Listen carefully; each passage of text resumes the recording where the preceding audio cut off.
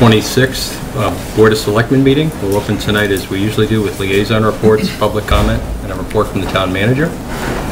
We have posted items on the schoolhouse common sign request, an update on economic development, a return on a discussion of, a discussion on the 75 Pearl Street lease agreement as it relates to the town interest on soccer fields and parking and access to that facility.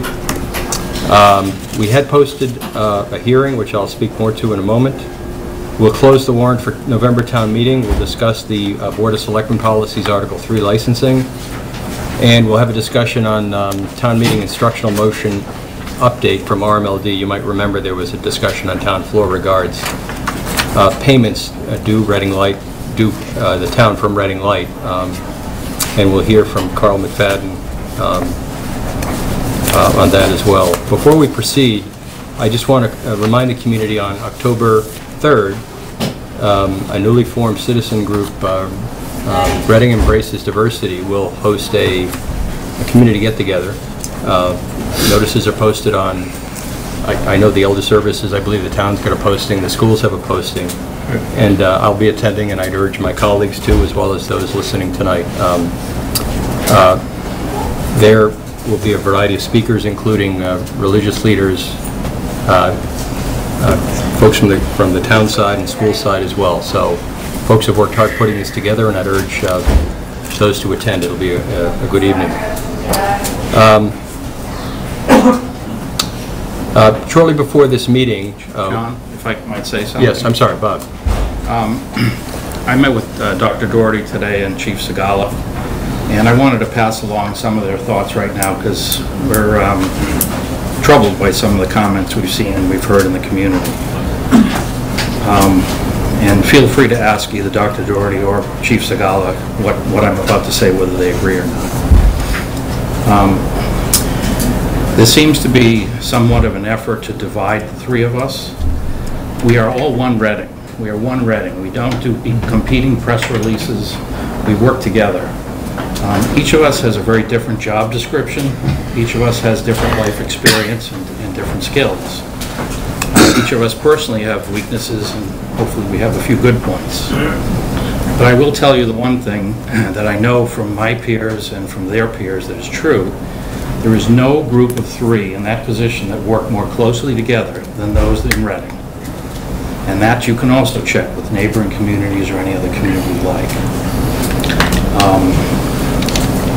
We're not in the business of issuing competing press releases. We work together on every single one of them. There's only been one exception to that. When I got some intelligence on a Friday from a neighboring community that a hate group or a white supremacist group in Boston might be coming to Reading or to some northern suburb, within a half hour I had to throw together a press release and tell the police chief his name was now on it, and I did not have time to contact the superintendent. If you recall, there was a very small protest, as it turned out, for the white supremacists in Boston a few weekends ago, and a very large counter demonstration, and I was very glad that no one came to Reading to certainly do the White Supremacist Act. But I felt it was incumbent on me and the police department to make sure the community felt safe, that if anything did happen, they knew how to reach out to any of us. They should be a little bit extra cautious, perhaps, based on what they saw. So that was the one press release that did not involve John, and perhaps rightly so. He agrees. So I just want to make sure to the community as a whole that the three of us work very well together and very closely together on any issue. And the issue of anti-Semitism and racial hatred that has come up over the last several months on what happens to be school property is equally important to all three of us. And none of us feel the need to claim credit for any actions. We are all trying to act in the best interests of the entire town. And I just want to make sure that that message gets out loud and clear. Thank you. And that's on behalf of John and Mark. Thank you. To that same point, the event on October 3rd will feature superintendent, the town manager, and police chief to speak on these topics and make appropriate comments in response to questions, I believe. So, again, I'd urge you to attend the event on the 3rd. John, that's going to be at the Performing Arts Center. At the Performing Arts Center, and the time is 7 to 9 p.m. Thank you, John. In our agenda tonight at 8 o'clock, we had posted a hearing for the Board of Health associate. We were notified earlier this afternoon that the notice to the Board of Health member was never delivered, whether due to an issue in the post office or due to addressing or due to some other unforeseen circumstance. I'm not entirely clear, but the statutory requirement to notify was never made, even though a phone call was made by the town and discussions occurred between all parties. It's not a question of the knowledge having not gotten through. It's a question of the statutory obligation to receive a notice in the mail. That was not achieved. The letter was returned to us undelivered this afternoon, I believe. So with that... Mr. Chair, I came home from a vacation for this hearing tonight at 8 o'clock. Nancy, I'm sorry, I didn't recognize you. Nancy, I didn't recognize you. I'm sorry. May I get my... Please recognize me. When I'm done my statement, yes, absolutely. Under the circumstances, having been contacted by counsel regarding the aforementioned failure to notice, we see no other alternative but to postpone the hearing until October 10th, which will be our next regularly scheduled meeting, 14 days hence. I don't like to do this, and I weighed the prospects of continuing, but the statutory obligation and the potential ramifications from not having met it are a little ambiguous. So thinking conservatism was the better path, we've decided to simply continue it. I would love to continue it tonight, but I don't see a way to do it without risk. But just a quick point on that, is that the required 20 days? I believe it's 5 days notice for a renotification. Oh, renotice. But okay. the individual was never noticed, period, full stop. Even though the knowledge has been transferred, the formal mailed notification was never... So do we need to get the 20 days in? It's not 20 days, it's 5 days. We confirmed earlier today. With Ray? Yes. Okay. I'm sorry, Nancy, a question. Nancy Doctor, 371 Pearl Street. I was notified as I was leaving to come to this meeting by my attorney that supposedly the letter that was mailed was returned to town hall today. I've yet to see the letter. I've yet to see the causes. It was just handed to me now by the town clerk in terms of the causes. I would like to do this proper. I do want to have this extended. And may I read what the causes are that you have listed tonight? It's probably out of order. Since we're not having the hearing. Yeah, my suggestion is, since this is all going to be redone on the 10th, that it probably is it's better served to do it then. The letter's public record, I believe. Yeah. So It wasn't published in the paper. This is the first time tonight I have seen this letter and the cause. I believe that's because the letter was never delivered for the reasons I described earlier. That's exactly why we're postponing, because you never received it. That would be unfair. And although all of us might say that we knew, I still think we need to meet the statutory obligation, not just the ethical obligation. So. I have a quick question. I'm confused. Hang on, Andy. Hang on. Nancy's question about the reasons. Andy. Yeah, I just need that. I need I'm to sorry, go Andy. off of Nancy's I'm point. sorry, Andy. You don't Are have they the different from the motion? Andy, here? you don't have the floor. I'm sorry. Nancy was still talking. Go ahead, Nancy. Oh, I'm sorry, Nancy. I'm done. Okay. I would like to do this proper and I want this extended. We do too. Thank you very much. Any other? No, Andy, go ahead, please. Thank you. I just, I'm confused. They cited two reasons in the last motion from the last 2 meetings, or last meeting. Well, technically 2 meetings ago. Are they different from the motion in here, in the letter that was sent to Nancy? Aren't they just a repeat of these? Bob? Town council said they're identical, Oh, but nonetheless, I the understand. I obligation was not understand. met. Just thought I Right. was Yep. was missing something. No. Okay. With that, I'll open up for liaison reports. John, I sorry. think you really need to vote to continue the hearing. if Thank that's you. what Thank you, want. Bob. Sorry. Can we even open the hearing legally? You have to, it was posted. Well, I guess you can Not continue before it 8 at 8 o'clock. o'clock. I think you should get a sense of the board, because you don't want to speak for the board. And Thank you. Thank you. Well, we can't do that till you later can't open the anyway. hearing until 8, and you Right. can't therefore continue it until just after 8. Right, but you can certainly get a sample the sense of board. Yeah. Yeah. Okay. I'll open the floor for discussion. Andrew? I just want to make sure that the letter does get delivered. I guess you have it in your hand now. Is that Copy from the town clerk. is that a formal? No, we'll still mail it. Okay. Go through the mail. Just make sure that we hit the right address and we do this properly. Right. I apologize that didn't happen. Yeah, as do I. It's not clear to me what happened, but these things happen, which is why we check.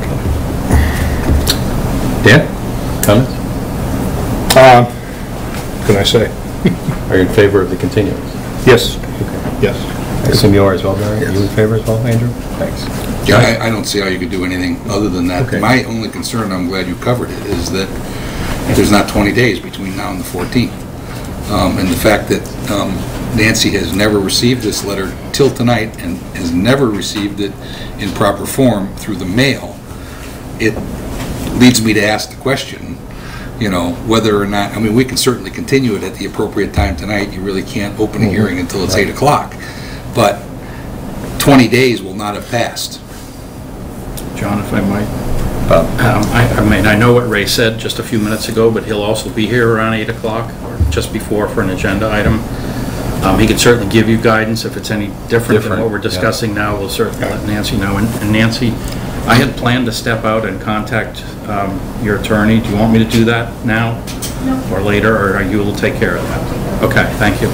And just to be clear, the town itself did not know that this failure to deliver had occurred until I got a call at around 2 o'clock. And I got a notice around 1 o'clock. So we just found out when we sat down. Well, we just confirmed it because I'd seen it, or talked about it in greater detail at 6:30, so. Anyway, apologies for the failure to deliver. So we'll take this up at 8 o'clock formally, but we have a sense of the board. With that, I'll open the floor for liaison reports. Andrew. Not much going on. The only thing is the Climate Advisory Committee has a proposed bylaw that's in our packet. And we'll be going over that later, so I'll hold on to it. Sorry? I just want to make sure everybody writes down October 4th on their calendars. We actually are going to sponsor we're going to have an economic development forum here in Reading. We're really, really pleased to have Jay Ash, the Economic Development Secretary, and a friend of Reading come, as well as we've invited people from the development community, we've invited people from the brokerage community to have a real discussion about sort of the opportunities of economic development in Reading. We've gotten some really good numbers, which will come out about sort of new growth. We're heading in the right direction. We've always talked about the need to expand the pie in terms of our tax base. We're moving in the right direction. Andrew Corona will be giving some updates, who's our economic development person, and it's a really, really exciting time. We've worked really, really hard to have investors actually stop in Reading as opposed to keep driving 28 to neighboring communities. So I'm really excited about that and the opportunities that could provide, and I just want to make sure everybody knows about that and plans on, at least if not attending. I'm sorry? What time and where? It's at the library, and I believe it's at 7. 6 o'clock. Six. All right. It's earlier. 6 o'clock. Food at 6 o'clock, Bill. Food at 6. Yes. So I just wanted to pass that along, make sure everybody knows about it. Thank you, Barry. Good catch. Dan? Liaison report? Sure. Just a reminder to the board that town manager review inputs for FY18, actually for FY17, are due to me by Friday the 29th. So far I've received one. So you other three know who you are. Please get them on to me if you can. So, Any extensions, Professor? any extensions will be granted the sole discretion of me and for just cause only. Thank you. Well, we do want them in the packet in time for 10:10. I assume we're still We going to may have... want to delay that, We depending might, on, well, so. we'll that get them agenda in. is full. Just get them We'll in. figure it out. Whole schedule. Okay. Bob, a reminder that, and I didn't see this on any of our future agendas, the Board of Selectmen, I think, is required to hold a hearing on the cable franchise renewal. Okay. We need to schedule that sometime in October, November timeframe. Also, I just wanted to comment briefly on the Board of Health. The newly constituted Board of Health met for the first time on September 6th. The membership being Chairman John Costigan, Heidi Pfeiffer, and Kevin Sexton. At that meeting, The vote was 3-0 to appoint Laura Vlasic as the health agent, the delegation of the authority to her by the Board of Health. So I'm pleased to report that that did happen. The Board of Health appears to be functioning very smoothly. The two new members bring a complementary set of experience. Heidi's a nurse, Kevin's a former selectman, and they've already taken up some meaty discussions in terms of pesticide regulations that they want to forward on to the board. I hear some joking laughter out there, but experience on that board in the government sector, I think, is important to understand how the town works, how reporting responsibilities are exercised, and where staff reports to and where staff does not report to. And I think that may have been somewhat lacking with the previous membership. That's all I have. John? I'm just back from, out-of-state travel, so my summer vacation is now over. My September summer vacation. I have nothing to report. For myself, I attended the Reading School Committee's regular scheduled meeting last evening. Discussion was regards some findings as it relates to the CPAC program. It was well covered on RCTV and was well attended. So, with that, I'll open for public comment. John, a question on liaison reports. Is HRAC involved in the October 3rd event? You're the liaison for HRAC? I believe nominally they've been asked to participate in any fashion they're comfortable doing it. And I believe former members of HRAC are engaged as well. And Dan, could you repeat the last comment about the Board of Health? What was lacking? I think a clear understanding of the fact that staff such as the health agent, the nurse, report up the chain under Bob. And they are administered and managed as personnel under Bob. They do not report in that sense to the Board of Health. They do issue reports to the Board of Health, and the Board of Health should coordinate certainly with that management chain. And I think there was some fuzzy understanding of that in the past. I was on the board. I didn't find that to be the case. Well, the nurse thought she reported to the Board of Health. That was just not correct. They didn't think, the nurse did not think she reported to the health agent. That's all I'm going to say. Okay. Anything else, Andy? Nope. Right. Public comment. Mr. Brown. Thank you, John. Bill Brown, tonight, as a member of the Cemetery Board of Trustees, just to let you people and the public in general to know that our next meeting, I think it's the 5th, we're going to be reviewing our rules and regulations in regard to specifically decorations. Presently, we do not have any, and over the last, this precipitated was last year when I was helping Frankie put out the veterans markers. At Charles Lawn, there was a glass face full of marbles, glass marbles, and if they hit by a lawnmower, that's dangerous. So we're going to sit down and look at our regulation and see what you can and cannot put on the thing. Anybody has any suggestions, please contact us, mail us, come down and see us. You mean decorations the public can use, not that the town will use? No. Huh? Bill, if you need any assistance finding out what peers do, I know that's a hot issue in Melrose and a couple of other towns. Well, we're very fortunate. Our chairman used to be associated with Forest Hill Cemetery.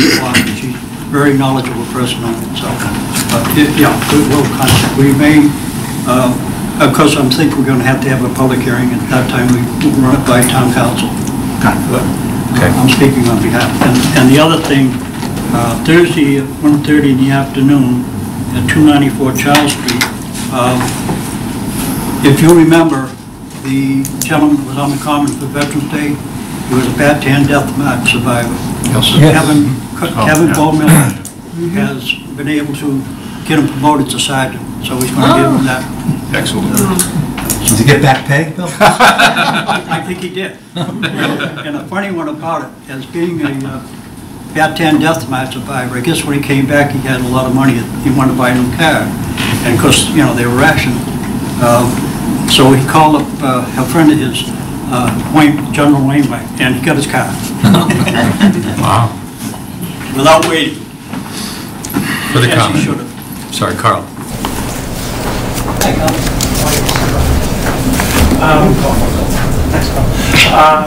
Real quick, Carl McVeigh, 30 Wakefield Street, with SNL football. Every year I usually come in front of you, and this year I just wanted to invite all of you. This Saturday is going to be actually Mission of Deeds night with SNL. This year we have a little over 850 kids, which is a record number for us. And we're asking all the kids to bring something to help people, because rumor is going to have a tough winter, a lot of snow and cold, and so we're asking people to bring, I know about the snow budget. My shoveling. Bring a pillow, a blanket. The largest event before Mission Deeds had done was 400 articles given to them, and we're shooting for 850 this Saturday night. We're also, we're fortunate enough, Jimmy Murphy, who's with us, was a quarterback for the Patriots, and he happens to know the present quarterback for the Patriots, so Tom Brady has donated some autograph stuff at Gronkowski, so we're going to be able to raffle some stuff that'll be going to Mission Deeds. Wow. So, yeah, so... Is that this Saturday, Carl? Say Tom Brady was coming? cannot validate that rumor, but regardless, it's, you know, a lot of things going on in the town when people talk about the vision, but this event on Saturday night has been warmly received by all the members of the community, and the parents, and they're pretty excited. So, as a town, we do have some issues, but when it's all said and done, we do band together and be able to do that. So hopefully anyone is able to attend. I know RCTV ratings are going to be pretty high, so we're going to hopefully be able to have a record number down there. Typically, we have around 4,000 people down there anyways. This year we have a sausage vendor, fried dough vendor, so you can have dinner down there too, and more Mission of Deeds. So. And just to be clear, you're not talking about food items, you're talking about stuff for the home. Durable goods. Oh, no, yeah. Well, we're going to do the food pantry and No electronics. This is purely furniture type of. Is there a list somewhere that folks can... We're going to have that, and it's actually been blasted out to the Reading community, and Jenna, the Recreation Department, and so they've been tremendous with all their work, but this is a town program, so we want to make sure that everyone was in the loop on what we're doing. 850 kids, and what was it last year? 600 something. 725. That's amazing. They just keep coming. There's no kids left at some point, you have them all. Which is fun. It's really more of a community. It's become a community event there. We hope every year that Town Day gets rained out, because the deal is the fireworks go off on our opening night, so trying to work maybe that next year. That's fantastic. Yeah, so it's been a great community event, and again, we're trying to do something back for the community to help people that are going to need it this winter. Thank you. And Kyle's the biggest kid. This is true. But again, thank you for your time. Thank you. Nancy. Nancy Doctor, 371 Pearl Street. Caitlin Crusoe, Dimitra Stucchio, Lori Hoden, Beth Sherlin, Therese Tedesco, and Linda Snowdoxter. These are women who have actually all resigned from boards and committees, and I'm concerned that clearly there's a pattern that needs to be investigated. And I'm suggesting that it should be done by an outside agency, because I'm concerned that it should not be an internal probe. Then there are qualified women who have applied for volunteer board positions and were denied interviews. My June schedule, actually, for my appointment to the Board of Health was canceled. I'd like to know the rationale for that. I'm sorry, say that last sentence again, please. I'd like to know the rationale for my June scheduled appointment for a full Board of Health member. As an incumbent member who was an associate, you wouldn't have to be interviewed. We don't always interview associates who are going up to full steps. I was given a schedule and an appointment. I think the first time we generally canceled everybody for that. And what was the rationale for canceling my interview? Because of all the churn on the Board of Health, we wanted to wait till things settled out. What exactly has that to do with my appointment? Nothing to do with you specifically. Could you give me a rationale for that, though? We postponed the interviews because we thought it in the best interest of the town, and because of what was going on, we wanted things to settle out. We wanted to observe the situation. Be more specific. And see who the best candidates to fill that spot might be. Can you be more specific? What are you referring to? Nothing. I You just said gave, things were I was very churned up. specific. Could you be specific? About what?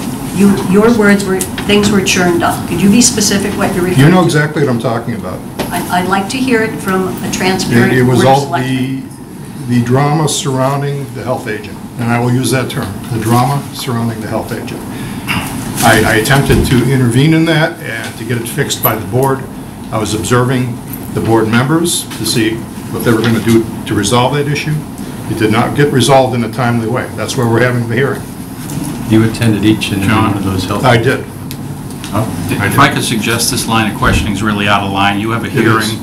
This information should all be dealt with in that hearing. Then perhaps another qualified appointee might want to also speak. I'm Emmy Dove, 160 Charles Street. I assume you've all seen my CV. I applied for the Board of Health position. Sterling. Available. We both in agreed. April. But you couldn't make the interviews. That was the problem. I could not make the interview. I knew you were going to say that. I received notification of the interview with 1 business day notice. Oh. 1 business day's notice that disproportionately impacts caretakers. I responded immediately and said I could not make that time because my husband was going to be out of town for the week. And could there be an alternate time? I never received a response. Never. I just think that's ridiculous. I don't understand why you can't provide more notice on these things. You know, I knew about this meeting. I'm here. It's just fine. Bob, do we know it factually? But this, as we sit here today, this was provided. Maybe we have to go look at it. If you look at the last page of tonight's handout, I'm just trying to read what it says. This is where you replied you couldn't make the day for the reasons cited, Yeah. and that September would be tough. Tuesday evenings in particular are bad, but you know, the implication drawn was October might be better, that September was bad. You could have sent me a response. There was a follow-up, whether you were interested in being... There was a follow-up on Wednesday, this past Wednesday. Oh, I don't know when it was. I just know there was a follow-up. Yeah, whether it was you 3 weeks later. Would have been for the 5th. We met on the 5th. The 5th The was... volunteer appointment. So, Yes, that was when the interview was scheduled. Amy, let me just say, we take the pool of candidates we have in front of us. I realize Yeah, that. and from what I saw of your resume, you're an excellent candidate, and I hope you're going to keep it in there, because we may have more openings. I really There's hope an you will. associate, there's There's an always associate associate opening, yeah. positions that open. I mean, you sort of, here's the thing, you kind of made it out as if it was an emergency, like you had to do it that one day. Actually, Kind of. You guys made it an emergency yourself. So, Emmy, it's nice to meet you finally, put a face with that great resume. So, and thank you for applying. So, Dan Ensmering and myself make up the volunteer appointment subcommittee. We actually read every resume for every person appointed for every position in town. And then we make the process is we make a recommendation to the Board of Selectmen, who either accepts it or changes it. So we read every resume. And right now we have well over 200 volunteers serving in various capacities, boards, commissions, committees. For the position that you applied for, we received 4 applications. One obviously for yourself, one for Mrs. Doctor, who was applying to actually become a full member.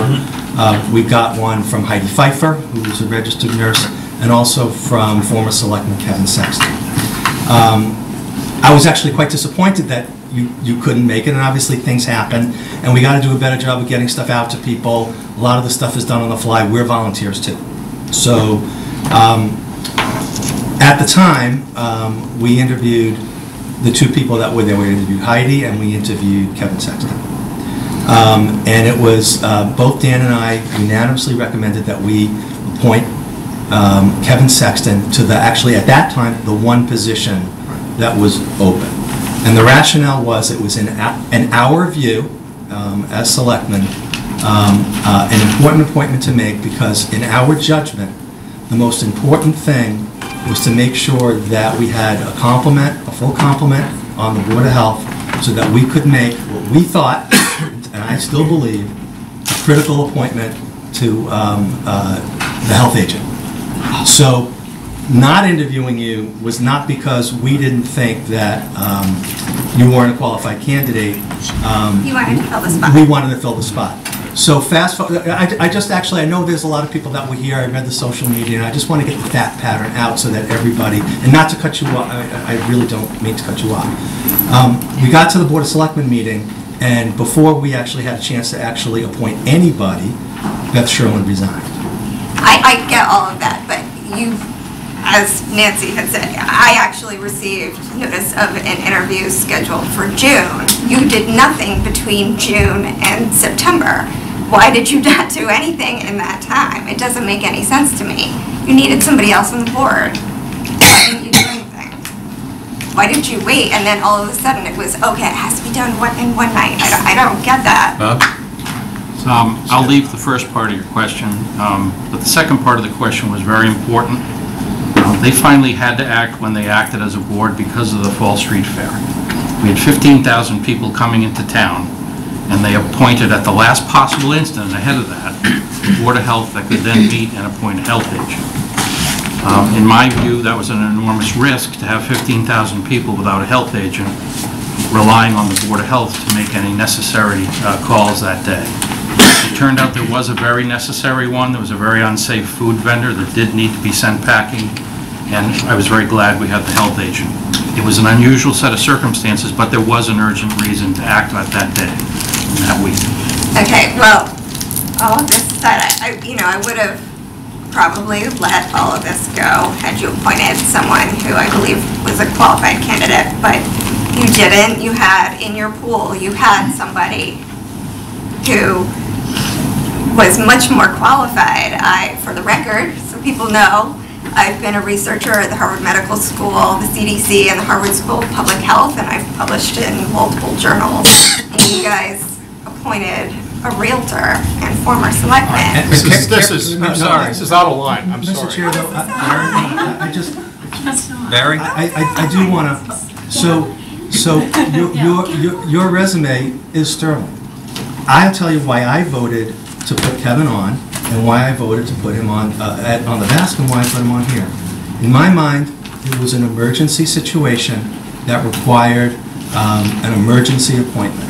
And having Kevin step up, and what I'm hoping is a temporary role, so we can get the health agent. It's a 3-year term. The health agent appointed, right?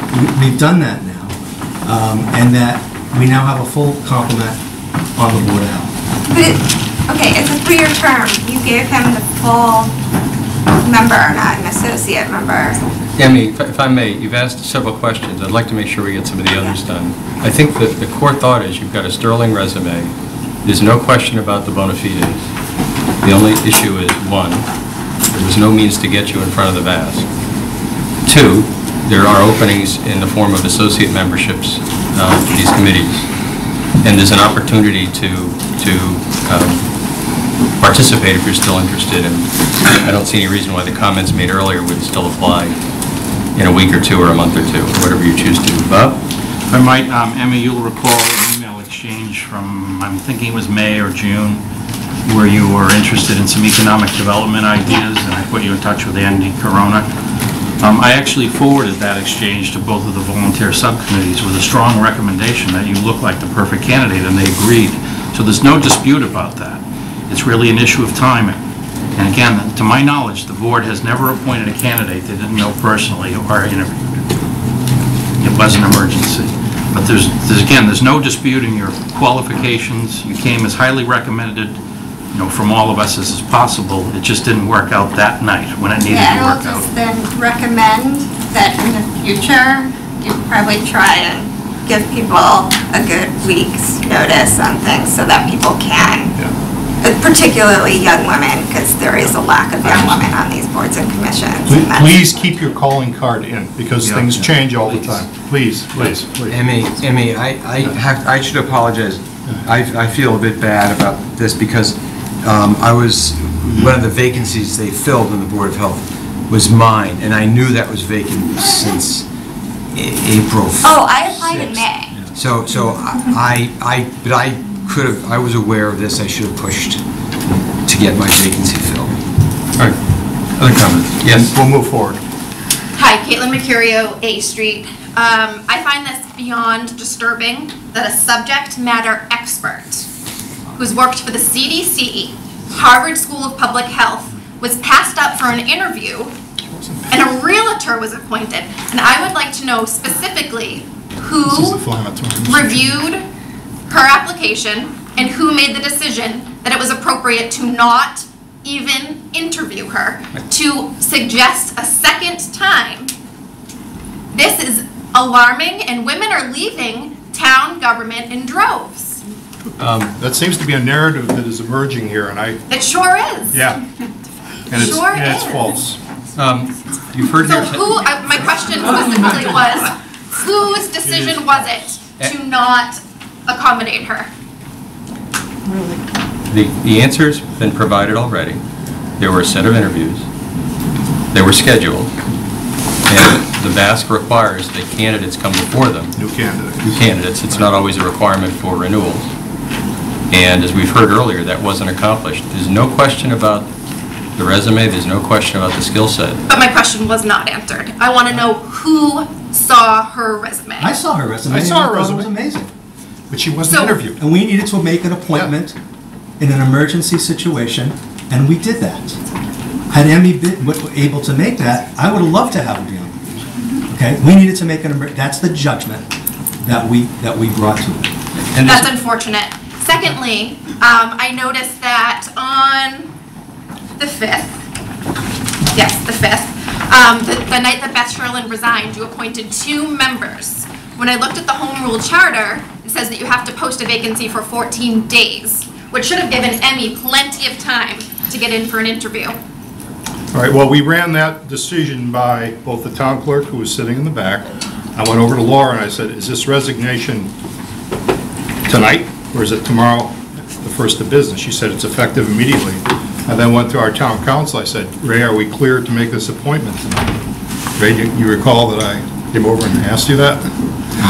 And Ray nodded his head, and I went on that basis. Section 8.10, vacancies on boards or committees. Whenever a new board or committee is established or vacancy occurs on any existing board or committee, the appointing authority shall forthwith cause notice of the vacancy to be publicly available for not less than 15 days. We already had 2 candidates, remember, for that position that we But there was just... only one position. But we had interviewed both, and we were even saying, it's a shame we can't put them both in. It's a shame we can't. And then suddenly, we have the opportunity. The most logical thing to do, therefore, is to appoint the people that you just interviewed, not So that we like had an a hour full and a half complement before. on the Board of Health. Which was essential. Going into The the fall. reasons that Bob stated. Now, things can change. We're We- very, I'm very open to this candidate. Okay, there's no war. But I would hope you are. She's a subject matter expert. Yeah. I mean, arguably, there's And I want nobody to in interview Reading her. more I qualified than can't her wait to to sit on interview this her. board. I cannot wait to interview her, okay? So, I will look for the earliest opportunity to put every qualified candidate I can on future.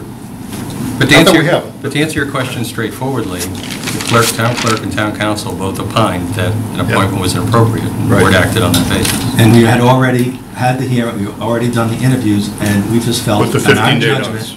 Right. that it was important to have a full complement. And in your judgment, it was appropriate to appoint a former selectman, All right. a realtor with no That's enough. experience over a subject matter That's really expert. Most of our positions in town, most of our When positions... you're at the point where you're talking to constituents like this, it might be time to rethink your role. Thank you. Well, we're not supposed to get into Dan, personalities here, excuse me. okay? Please, let's discontinue with the personal attacks. Yeah, that's not helpful. We can certainly disagree without being disagreeable, and as Bob said, there are plenty of things in this world today that we can disagree about, but when it comes time to 01867, I believe it ought to be one Reading.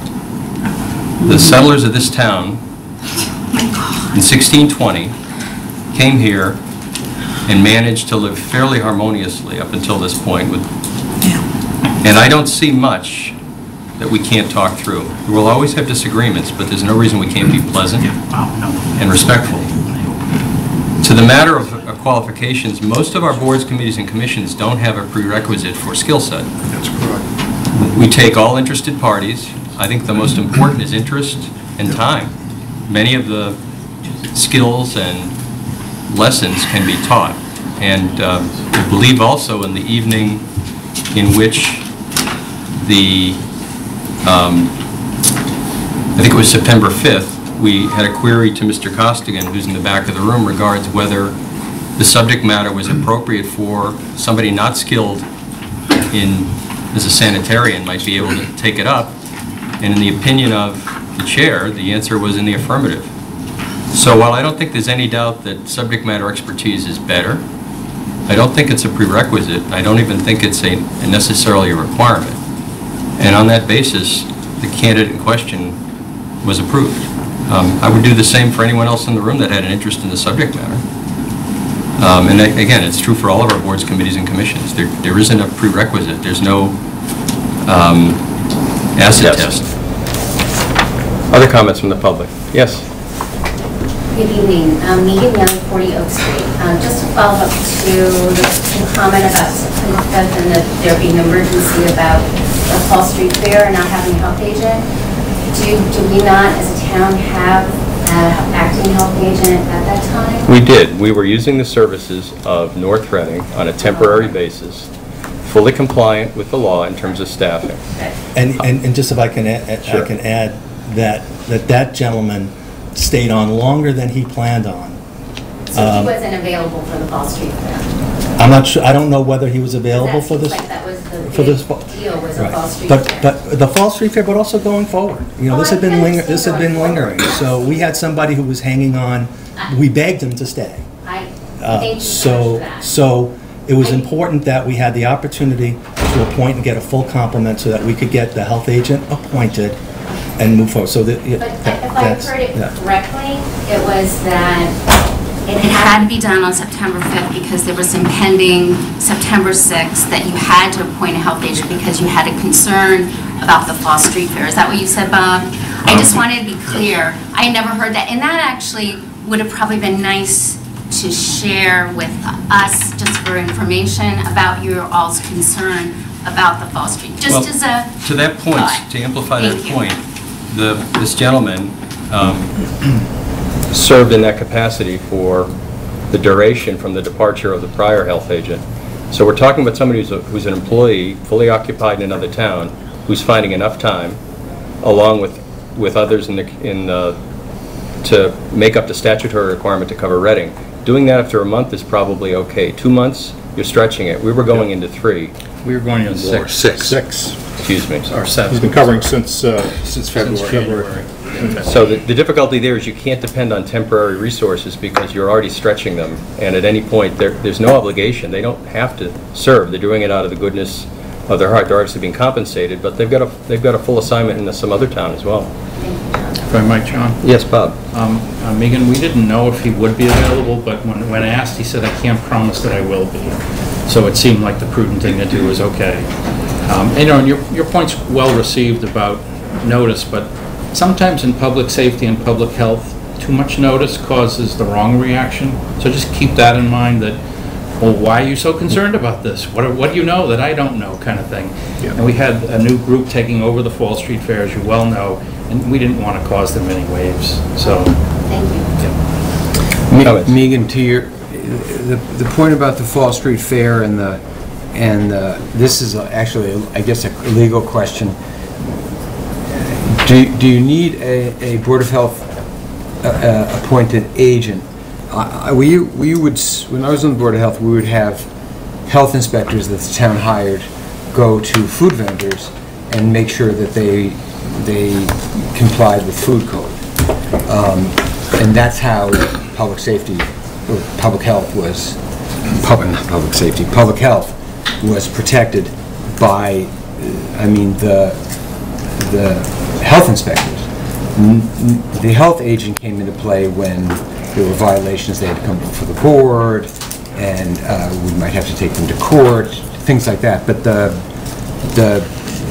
workhorse of protecting public health in town, as far as food vendors, was done by food inspectors, health inspectors, was my understanding. So was there a need for a Board of Health assigned agent? I'd like to answer that first. I'm not the lawyer, but Either one. give the real lawyer answer. Either one. whatever the technical answer is, and I do respect it, I was concerned if something happened and the town were to be litigated against, we needed to protect ourselves in the best way possible, and that's by having a full staff, if you will.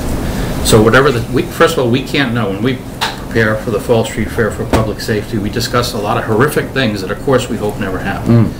So we're just trained to think about what can go wrong and what should the town have done better in advance. So it's one of those abundance of caution things, not just the nuts and bolts sort of issues, that if something happened and we could not adequately point to the fact we were properly staffed, we have liability. But you were fully staffed. It was just... Not without a health agent. The health agent is just a Board of Health appointee. I don't think it has anything to do with staffing, coverage, inspections, things like that. That's your opinion. No one else shares it. Okay.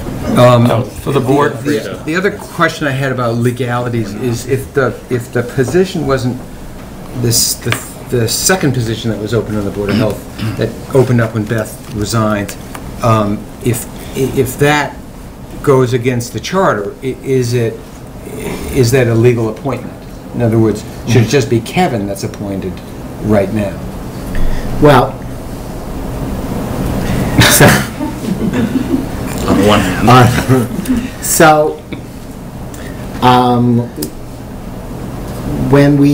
When the board acted, Which board? The board. Okay. This board. Which includes you. Yes. No, I am with you. When the board acted. Thank you. The information that we had was that there had been a posting of the position. Okay. Turns out, I saw the posting for the first time today, and that posting was for your position. Correct. To expire on June 30th of 2017. So the posting that was made wasn't really relevant to either position. So the person that was so Kevin was appointed to a new 3-year term to expire in 2020. Heidi was appointed to the remainder of a term to expire in 2018. The position that was posted expired in 2017. So we didn't appoint either one by charter? So there was not complete compliance with the charter. Now, second part of this, though, is point two. The second part of it is, so what? What happens if you don't follow it? So in the law, there is a concept, especially that dealing with procedures, that's called being directory. That is, you're directed to do something this way, but if you don't do it, there is no legal consequence. Okay? So the charter does not say... That's rather freeing. Yes. The charter does not say, and anybody who's appointed in violation of this is not validly appointed. Many charters have a provision that says, no one shall be appointed until after the 15-day period has lapsed. There is nothing like that. So if you don't follow the charter, there is no legal consequence. So where you stand today is you have two people who have been appointed. They have been sworn in. If you wanted to take the position that they were not, that a mistake needs to be corrected, you would have to go through the process that you're very well familiar with, give them notice, give them a hearing, go through all of that in order to remove them. They have been validly appointed and they have been validly sworn in. I'm not suggesting that. I was just asking about the legality of their appointment, and it sounds like... So obviously, the better practice would be to follow the charter to the letter. I agree.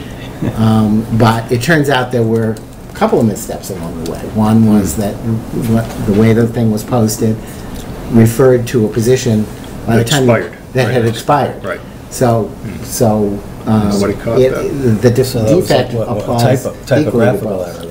No, the actual position expired on June 30th, and then we should have... Andrew's position expired. We should have issued a new rec or a That's right, but new... you vacated it in April. That's right. Right, So yeah. when it was posted, it was perfectly good. Like, Yeah, we were yeah, looking yeah, for yeah. somebody who was, Nobody caught it. right. So when we were talking about this, everyone assumed, I had not seen the posting, but what we were assuming was that the posting was generic enough to encompass it. The intention was to fill his slot. And it turns out it was not even generic enough to fill either slot. Generic is okay. Generic would have been fine. Going forward. Did you get all that, Caitlin? It's 7:40, so I'm going to allow one more question. Heather? Hi, Heather McLean, 20 Green Street. I'm the chair of the Human Relations Advisory Committee. I'm disheartened by the recent resignations of my fellow committee members, both most recently this month and earlier this year. While I share most, if not all, of the concerns and issues that led to their resignations, the reason that I have not yet tendered my resignation is that I feel our town needs the presence of an organization tasked to look out for human rights and relations now more than ever. The HRAC, of which I have been chair for about a year, is an advisory board to the Board of Selectmen, created and governed by their own policies. However, as laid out in these policies, we're tasked to do much more than just advise, such as engage in outreach to groups who have been the object of discrimination, provide a safe place where individuals or groups may air their concerns or complaints as to the existence of discrimination, identify perceived problems of discrimination or human relations conflict within the town, and promote and encourage understanding, tolerance, and diversity, and the recognition of human rights and civil rights in the town and community, as well as sponsor educational programs and the celebrations of events for that purpose. In order to fulfill these responsibilities, we asked to co-sponsor the Reading Public Library's discussion of and author presentation of the book Waking Up White, which deals with white privilege. And we were told we could not because the board saw it as too political. When we asked if we could co-sponsor and support a community vigil in response to the Orlando Pulse shooting over a year ago, we were met with initial uncertainty due to the perception that something of that nature might be too anti-gun and therefore too political. When we asked to promote an immigration workshop that's purpose was to demystify immigrants and the process of immigration in general, the topic itself was deemed too political. We've also been told multiple times that we should be keeping our focus on the local community. So local that we were not able to issue a press release regarding anti-Semitic graffiti that was found in a golf course in a neighboring town over 2 years ago. Well, here we are, faced with the most local of problems. Groups are now being threatened with discrimination and made to feel uncomfortable and unsafe in our own town. Our committee is looking forward to moving ahead with the event being planned on October 3rd in response to the anti-Semitic and racist graffiti found in Reading public schools recently, and we hope to be enabled to move forward with such events both reactively and proactively as we've discussed in the future. I understand that the board feels strongly that we should remain an advisory committee, and I do not disagree that the advisory purpose of our committee is extremely important. It's because of this that we would have anticipated being called upon by the Board of Selectmen and the town during these important times in our community and asked for advice on how to move forward with the response and tasked with coordinating efforts on behalf of the town. Although this didn't happen, the HRAC was asked by the clergy to join in their efforts, and we voted in favor of committing delegates to the planning of what is happening, what is shaping up to be a wonderful community gathering. I believe that the best path forward for this town is to maintain and empower an organization like the HRAC to educate the community and to promote the understanding of diversity, and for the board to delegate these responsibilities to the committee, which was originally created for that very purpose. I think it's the only way for this town to move forward if it wants to be viewed as an open and welcoming committee to all. Thank you.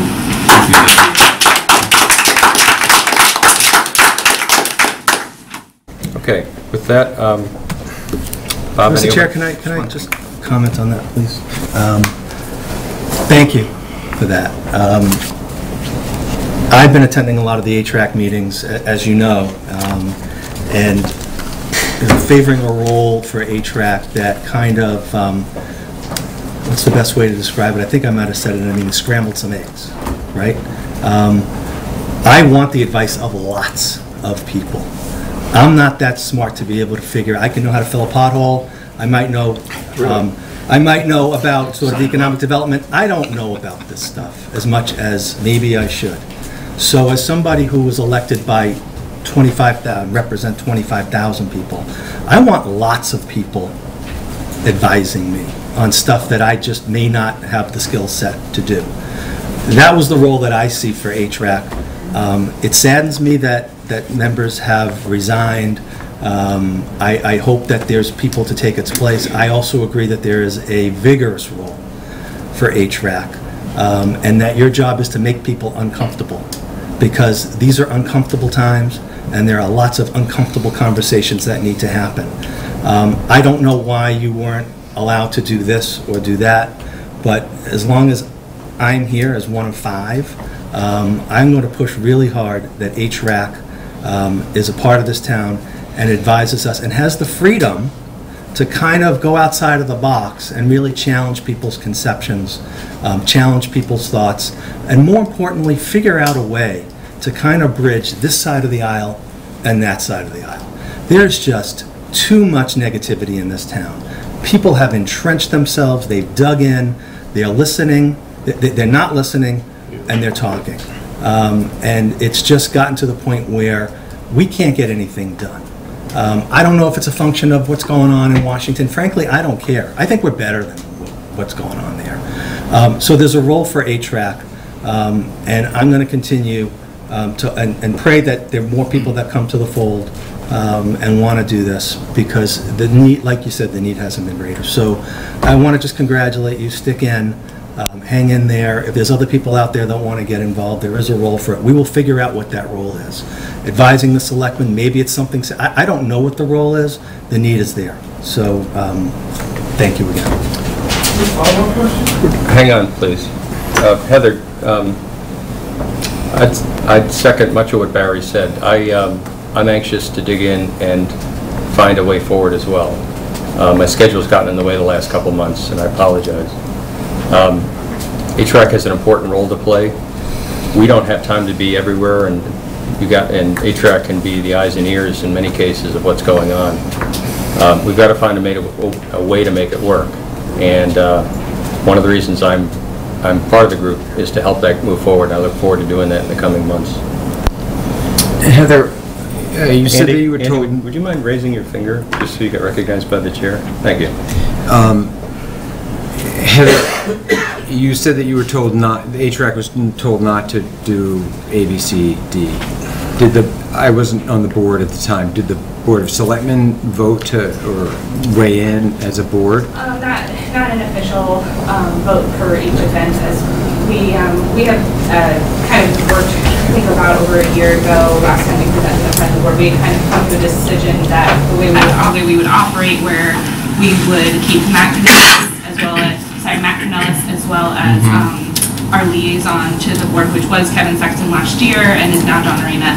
So basically, whenever we want to do anything, essentially, we ask permission of those two, and Matt has the authority by the board to give us permission, just as a try to make it more timely. So that's the process. Is basically I emailed those two people, and we are told yes or no. Heather, there's only one issue that I am very familiar with of the list you had. I believe you were told this, but if you weren't, I apologize. The incident in Stoneham was still under police investigation when you wanted to issue a police report, and that's just not something we can do. We can't step in the way of their investigation. I just wanted to make sure you knew that. All right. With that, I'm actually going to shut down the public comment. We're 60 minutes into what usually is a 5-minute segment with a very full agenda. Thank you all for coming out. You're welcome to stay if you'd like. Your comments are always important. It's simply that we're probably here till 11:30 as it is. I just have one quick thing for my report. Yes, Bob. Out of respect for our colleague who works for Mass DEP, I'm not going to go into this, but on page 48 of your packet tonight, we received a lengthy correspondence from Mass DEP that Town Council was involved with, as was our Water Department. And I want to make sure that you read it, and I don't want to put Andy in any other kind of jeopardy. You can discuss it. I checked extensively with the ethics. You don't have to leave the room? I don't have to leave the room. I just cannot call the state on our behalf. That's all. You know, feel free to ask council any questions, but it was a result of a lot of good work by our water department and many other communities' water departments to get the result we got. And it's frankly, among many other things, a short-term savings for ratepayers. I just wanted to make sure the board... All right, thank you. It's on page 48. Yes. Right. And the rest of the board, if you have comments, please ask, clear, get the chair, please. We'll take 1 minute here just to clear the room. Bob, I've been getting some questions about when, I had my hand up, about when we will discuss the override survey. You wanted to speak about the process forward, because there are people wondering what the data is. I really need to ask you that question. I don't have an answer other than, I think Matt's still here. We've discussed it internally along with Jane Miller. Yeah. And have some preliminary cuts of the data. It seems, and again, at breakfast this morning, and I had another meeting with Dr. Doherty later in the day, it seems to us, of those that I just mentioned, that this really belongs in a Board of Selectmen's meeting, not in the financial forum. Okay. So that's one question for you guys to think about, because your next meeting as a board is the financial forum, I think. The 10th, and then the forum. Maybe not. No, we have the I guess 10th. you'd meet just before, one day before. Yeah, Monday, and then we meet Tuesday. But it seems like the board, it's your survey, it's your questions, it seems like you need first crack at it at a minimum. A lot of reading there. That was only one question that you got, just to be clear. I do want to clarify. Do we, Bob, I'm sorry, Harry? Yes, are we, or staff, somebody, actually going through them to sort of cross-tab and get a little bit more granular in terms of who said what and why, and just sort of what type of comments are coming from what demographics, so that we can kind of learn a little bit more than just, you know, Right. we all stink, you know. Which is, Matt, do you want to add anything? You can cut the data any way you want. So we're just waiting for you to tell us which way you'd like to see things. Most of the data is attribute data. You picked one of 4 or 5 choices, right? Right. So my suggestion is you cut it by the very first question, did vote, didn't vote, or voted yes, voted no, didn't vote, and then within those groups, just show the proportion or the number of yes to A, yes to B, yes to C, and then the comments, just do them as raw form. Maybe you do a pie chart in each question to show the percentages within the attribute data, so people get a sense. That's all. That's easy. But, John? I think the comments, we need to be sure those comments are... The raw comments have to go. Really valuable. No, they are, and although it's interesting, what would be more interesting is sort of seeing, and I know you can cross-tab yes, no, A, B, C. It's hard to sort of like cross-tab a comment, because you know, is it maybe subject material? I started to do it. But and maybe there's I mean, it won't be 100% accurate, but maybe there are patterns that emerge. People who voted no, who don't have kids in the schools, thought the biggest issue was that maybe, you know. So I started a Excel spreadsheet in subject material with a pivot table, so that you could pick that up and drop it into the pivot table. So as you look at subject material, then you can, you know, now once you get it, but it's very subjective. I mean, it's how I'm looking at it, not how. It's not like A, B, C, or D. The comments kind of fell into about 6, 7, 8 sort of broad buckets. And that's really all you can tell. Well, you know, some of it were multiple buckets. Some of it were. You know. John, how did you get the PDF comments into a spreadsheet to tabulate? So there's a PDF program that will allow you to, you know, to copy, actually extract. And so that's what I'm on TV. Or convert it to a docx file. We're just talking generalities. Right. So you create. And I did stay at a Holiday Inn. Bummed it in. And then you You're amazing me. Floated into it. Just cut and paste it into Excel. Yeah, and then convert text to columns, and it's done. Yeah, I mean, and that's pretty easy to do. And I think you can group them by, if you want. I mean, there are a lot of comments. It's completely subjective, as John says, but if you don't worry about the absolute values, but just look at this is higher than that, or this was the top 3 popular choices, those are relevant. It doesn't matter how many, because you're subjectively assessing them. Right. But like one of the question 13, one of them, I did this in a table form. Number 2 in importance was we don't get enough communication. And so the tell for us is, we can't afford to we must take every opportunity to communicate. No matter what we did in the prior override, we were identified as not having communicated enough. Right. Maybe we chose badly and chose public meetings. Maybe, and that was across the board in all 3 categories. Yeah. That particular subject. Right. despite the fact that we had 15 or 16 meetings. For question 6? Well, the question that we got most recently. 13. Yeah, I don't remember the number of the question. But there was yeses, and there were nos, and there were I didn't vote. And there was all these comments. And, when you look inside that universe of comments, that was a recurring theme, that they didn't fit, that the people who responded didn't feel communicated. Right. And that's something we're going to have to address, because we had a roadshow going on extensively for months. And that, at least among the people that were surveyed in all 3 categories, that was a recurring theme. So we're going to need to, I think we're going to need to think about a different approach, because that approach, despite the fact that it seemed like it was one that would, give a lot of information out. And I do want to just make sure I make this very clear. The board was given public comments on one question. There are many other questions which there were comments made. So I know there was some concern in the community that my comment was deleted or not shared. If that's true, that it wasn't shared, it's because you answered a comment to a different question, not only question 13, which is all the board has seen. Right. That was given to you, if you will, as homework.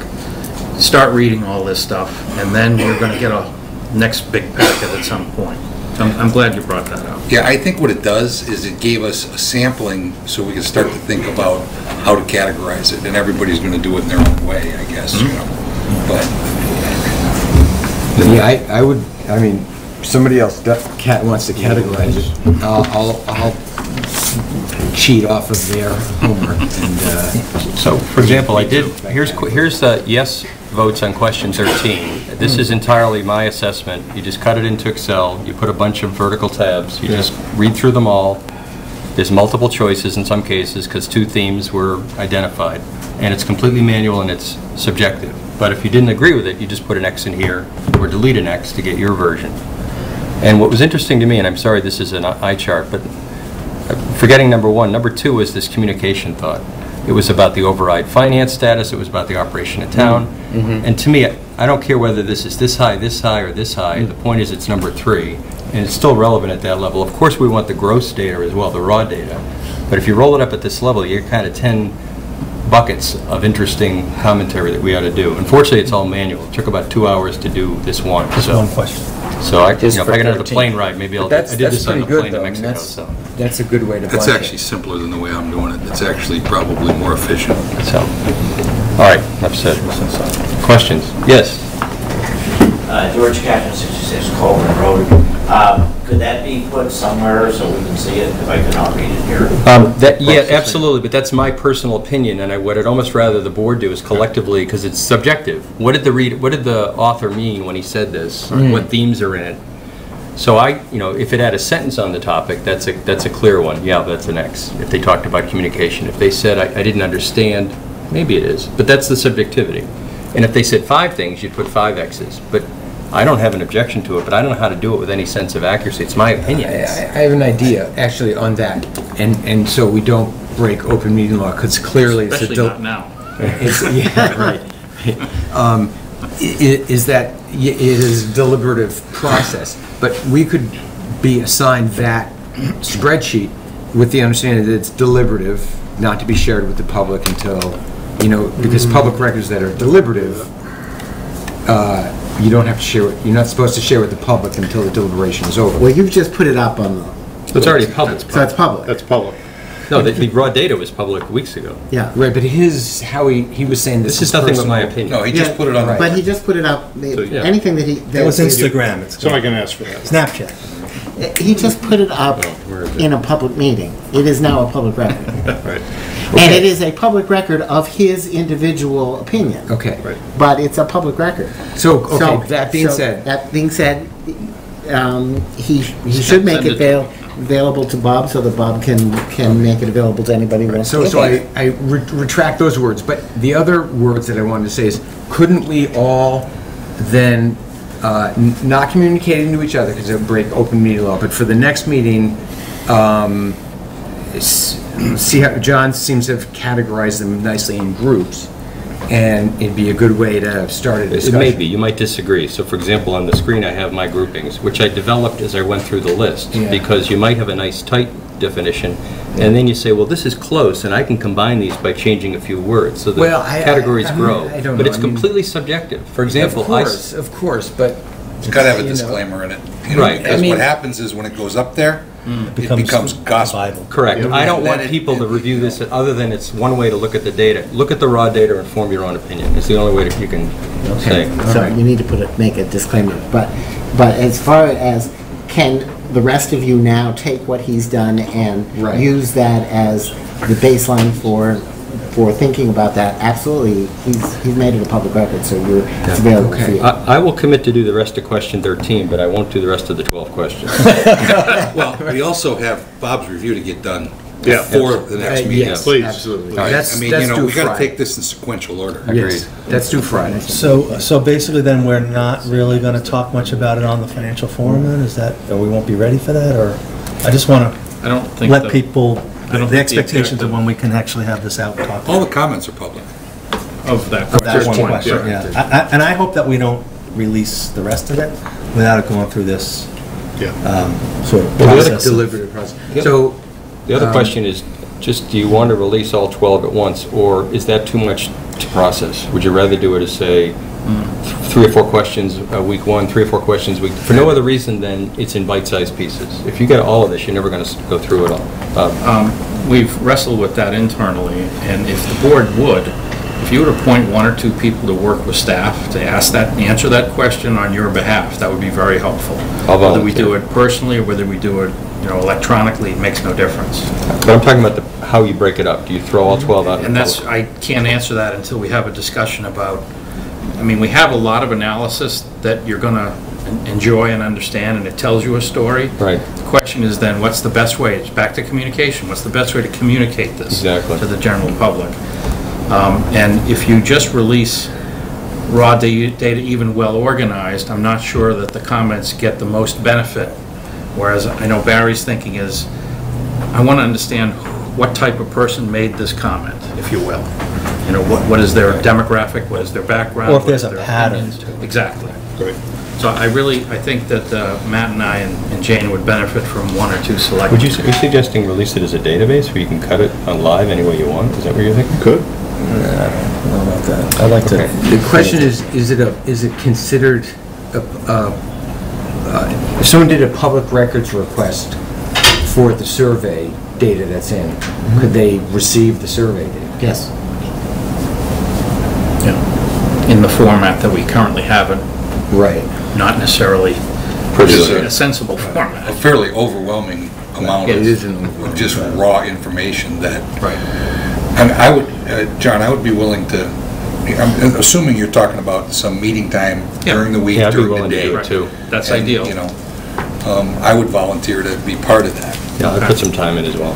Okay. I think it's very important stuff, and it's our survey, and it helps if we explain the synthesis of it, the conclusions of it, and then there's a basis to at least go through the raw data with some understanding. Probably want to run it past the board as well, and we've got kind of an initial view, right?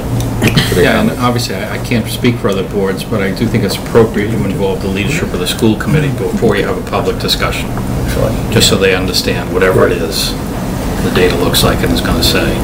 Okay. I'm just sensitive to the issue of it being a public record. Yeah, it already is a public record. Right. If anyone wants all the data, we could post that, but it's going to be really hard to decide. No, I understand. Yeah. But working for the government, it's when people ask you for information, or people say, "Well, why didn't you give this to me 3 weeks ago?" or something like that. What you knew about this when, and you didn't tell me. Now maybe I'm too traumatized by hazardous waste stuff, but maybe. Anyway, never. Okay. All right. There was a question. Let's see, I think that leaves us at 8:15 at the subject of the Schoolhouse Commons sign. You have a question? George, question. Oops, sorry. George Cashin, 66 Forward. I'm a Excel freak and data freak and all that. He's hired. Okay, done. He's hired. But I caution about going too much into trying to quantify the gap. Exactly. I think that the answers, what I've heard, whatnot, the quality aspects, the qualitative aspects of it are incredible. And I think, I've lived here for 28 years.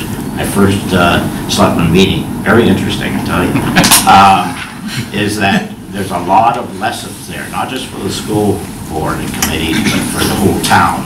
A lot of lessons in the responses, and I think it should be taken in that spirit, as opposed to fully quantifying it, knowing the demographics of it. I think there are messages. I think there are a lot of messages that people have and to be listened to. And I found it very eye-opening and something very useful for the town. Thank you. Bob?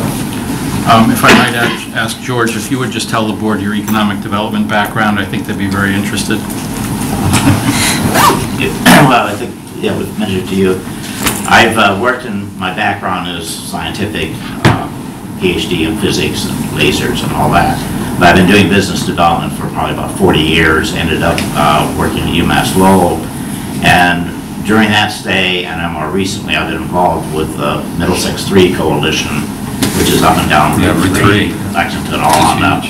I'm an emeritus board member now, and that's an organization for trying to work together, a number of communities, 9 communities working together for joint economic development. The theory being, if we get a business in Bedford, people in Billerica will benefit in Lexington because people will move there to do work in that, whatever the business is.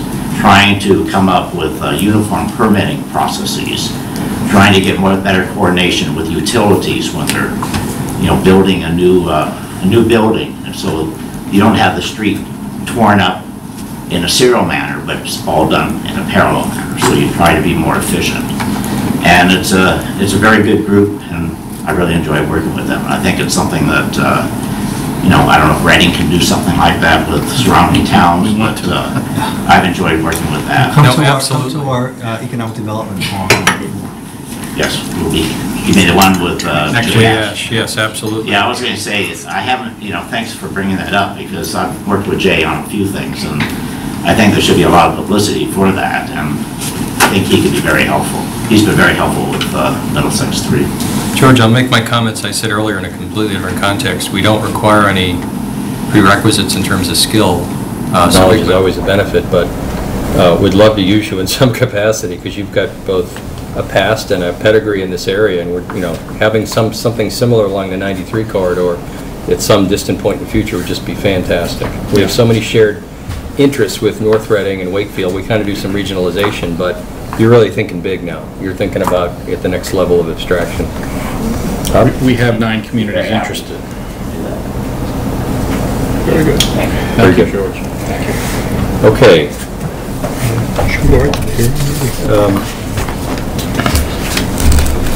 Yeah, why don't we go to the hearing? No, we have to do the hearing. No, we don't have to. Oh, we're late to that already, and it's a question of... Probably people here for that. It doesn't matter, we still have to do it, right? At some point, yeah. So that we have to then to vote to extend it. Yeah, I know. Yeah. Well, let's ask her.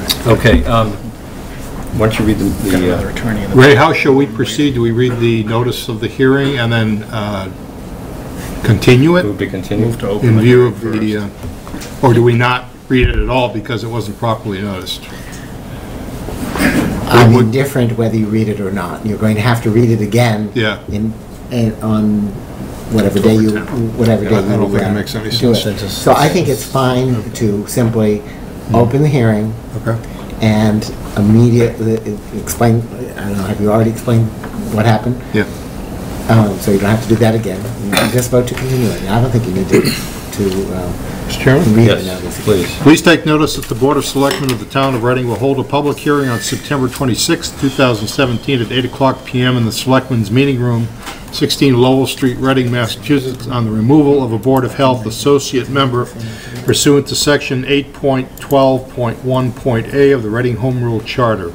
Copy of the proposed document regarding this topic is available in the Town Manager's office, 16 Lowell Street, Reading, Mass., Monday, Wednesday, Thursday from 7:30 a.m. to 5:30 p.m., Tuesday from 7:30 a.m. to 7 p.m. and is attached to the hearing notice on the website at www.readingma.gov. All interested parties are invited to attend the hearing or may submit their comments in writing or by email prior to 6 p.m. on September 26, 2017. Okay, as was said earlier, the notice for the Board of Health member was improperly processed. It never arrived and in fact returned to Town Hall today. We failed the statutory requirement to notice with sufficient advance time. That'll be remedied, and the proposal is to continue the hearing that was to be tonight until the 14th. And October 10th, 9 p.m. And Ray, that will provide sufficient notice under the charter? Without the 20, won't have 20 days. We don't need to do the 20 days? The 10th is a Tuesday. October 10th is your next regularly scheduled meeting.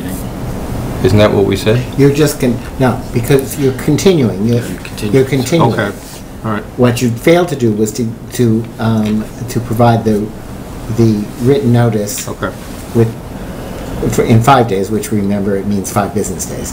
Yeah. But you don't, the 20-day, that's just that the hearing can't begin sooner than 20 days from the original. Two different things, the notice and the hearing. Yep. Just to confirm, it is the 10th at our regularly scheduled meeting. Do we have a time certain for that? 9 o'clock. 9 o'clock. Okay. I will move to continue the hearing on the removal of the Board of Health Associate Member to our meeting of October 10th, 2017 at 9 o'clock p.m. We have a motion, we have a second. Any further discussion? Hearing none, all those in favor of the vote? 5-0. Okay, the meeting is continued until the 10th at 9 o'clock. Why don't we double back to the Schoolhouse Commons sign request? Good evening.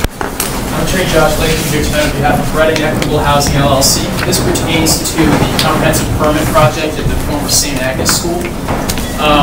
We did appear before the ZBA. We have had the comprehensive permit issued. At this point, one condition was with regards to the Selectmen's favor relative to 2 no-standing signs in front of the project.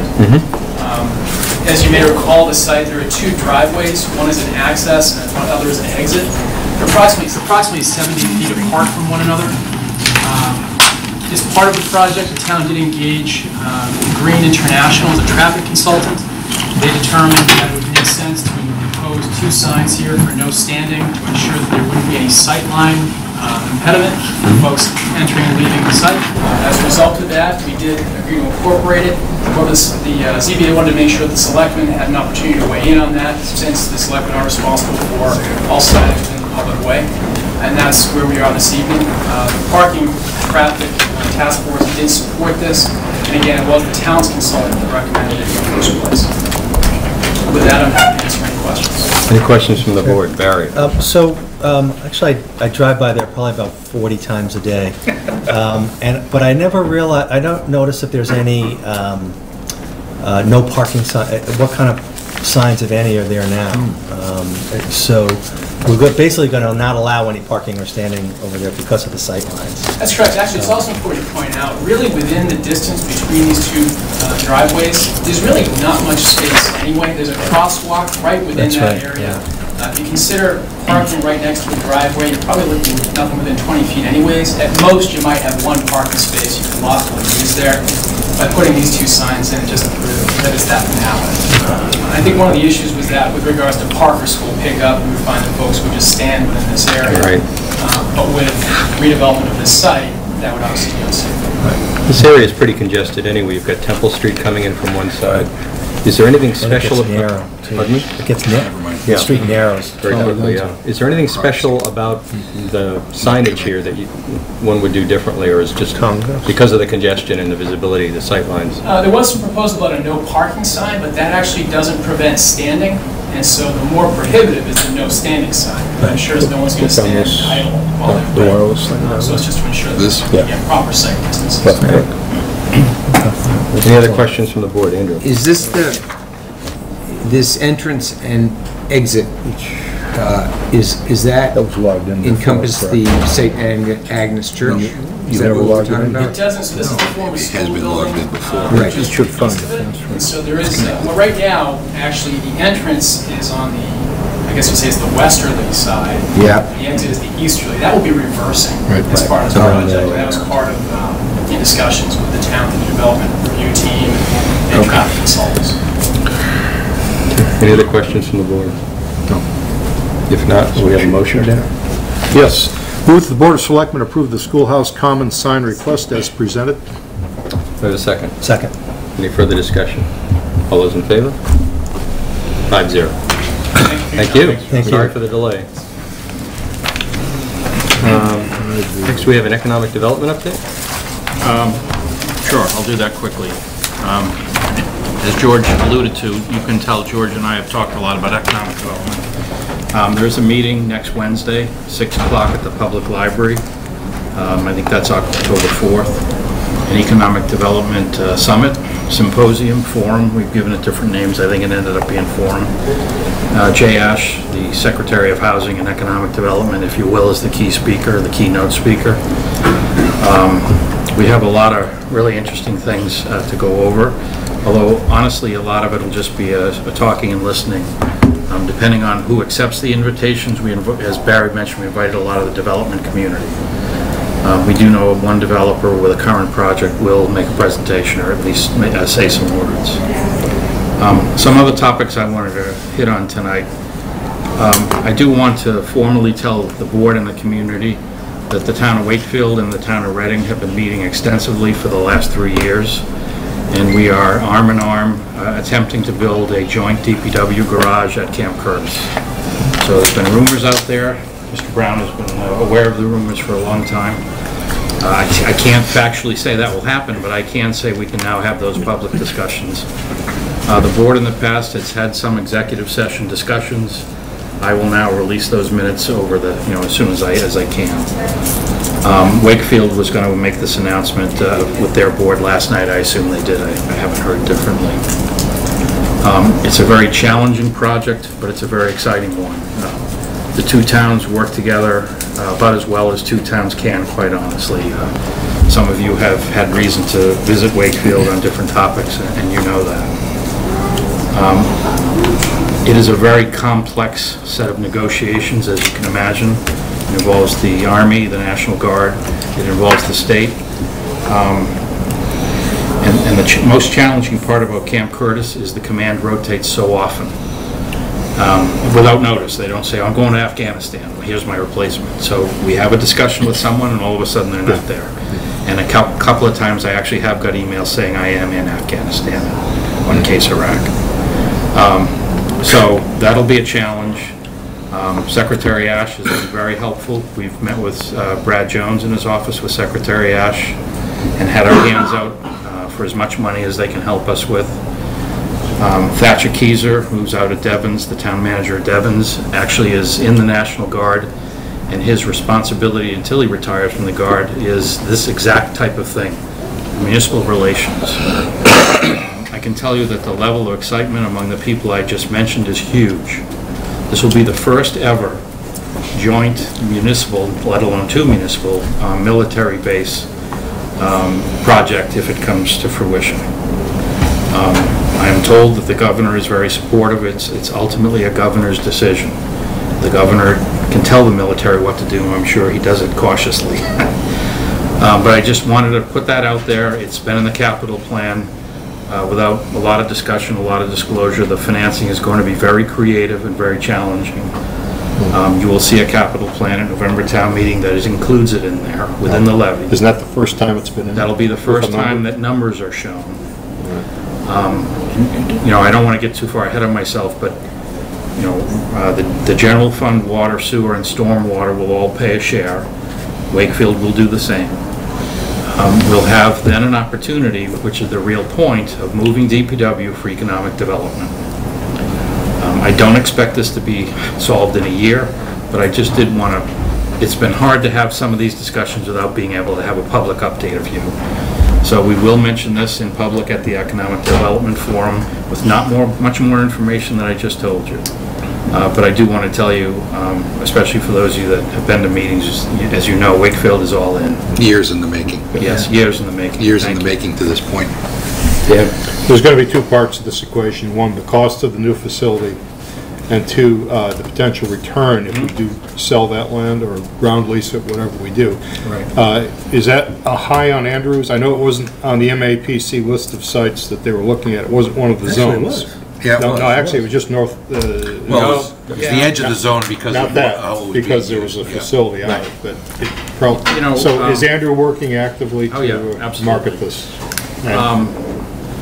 I don't want to go into names, but, you know, Frayne Corporation, I know Yeah, you know yeah. who they are. I've met with them, Andrew's met with them more extensively than I have. The fairest commentation I can make is they are very aware of our intentions and very interested. All the landowners in and around RMLD are very aware and interested. This is not going to be just a sale of DPW yard all by itself in the ideal world. It is going to be a substantial package. You're going to assemble We a series have, of parcels. I have brought developers through there. I'm guessing Andrew has too. I don't know for a fact. Yep. All of them. They are highly interested in the largest parcel possible. There is some interest in possibly going over to the market basket side of the tracks, if you will, and Good. including that for redevelopment. Should The be. challenge being the tracks and bridging the tracks in some sensible way.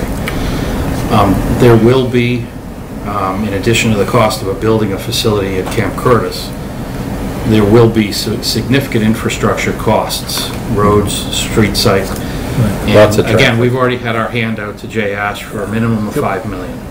That's just and a they are study. very interested, because this is a very good project. This is exactly what Jay wants. Towns helping themselves. No, I mean, when the governor spoke at the Mass Municipal,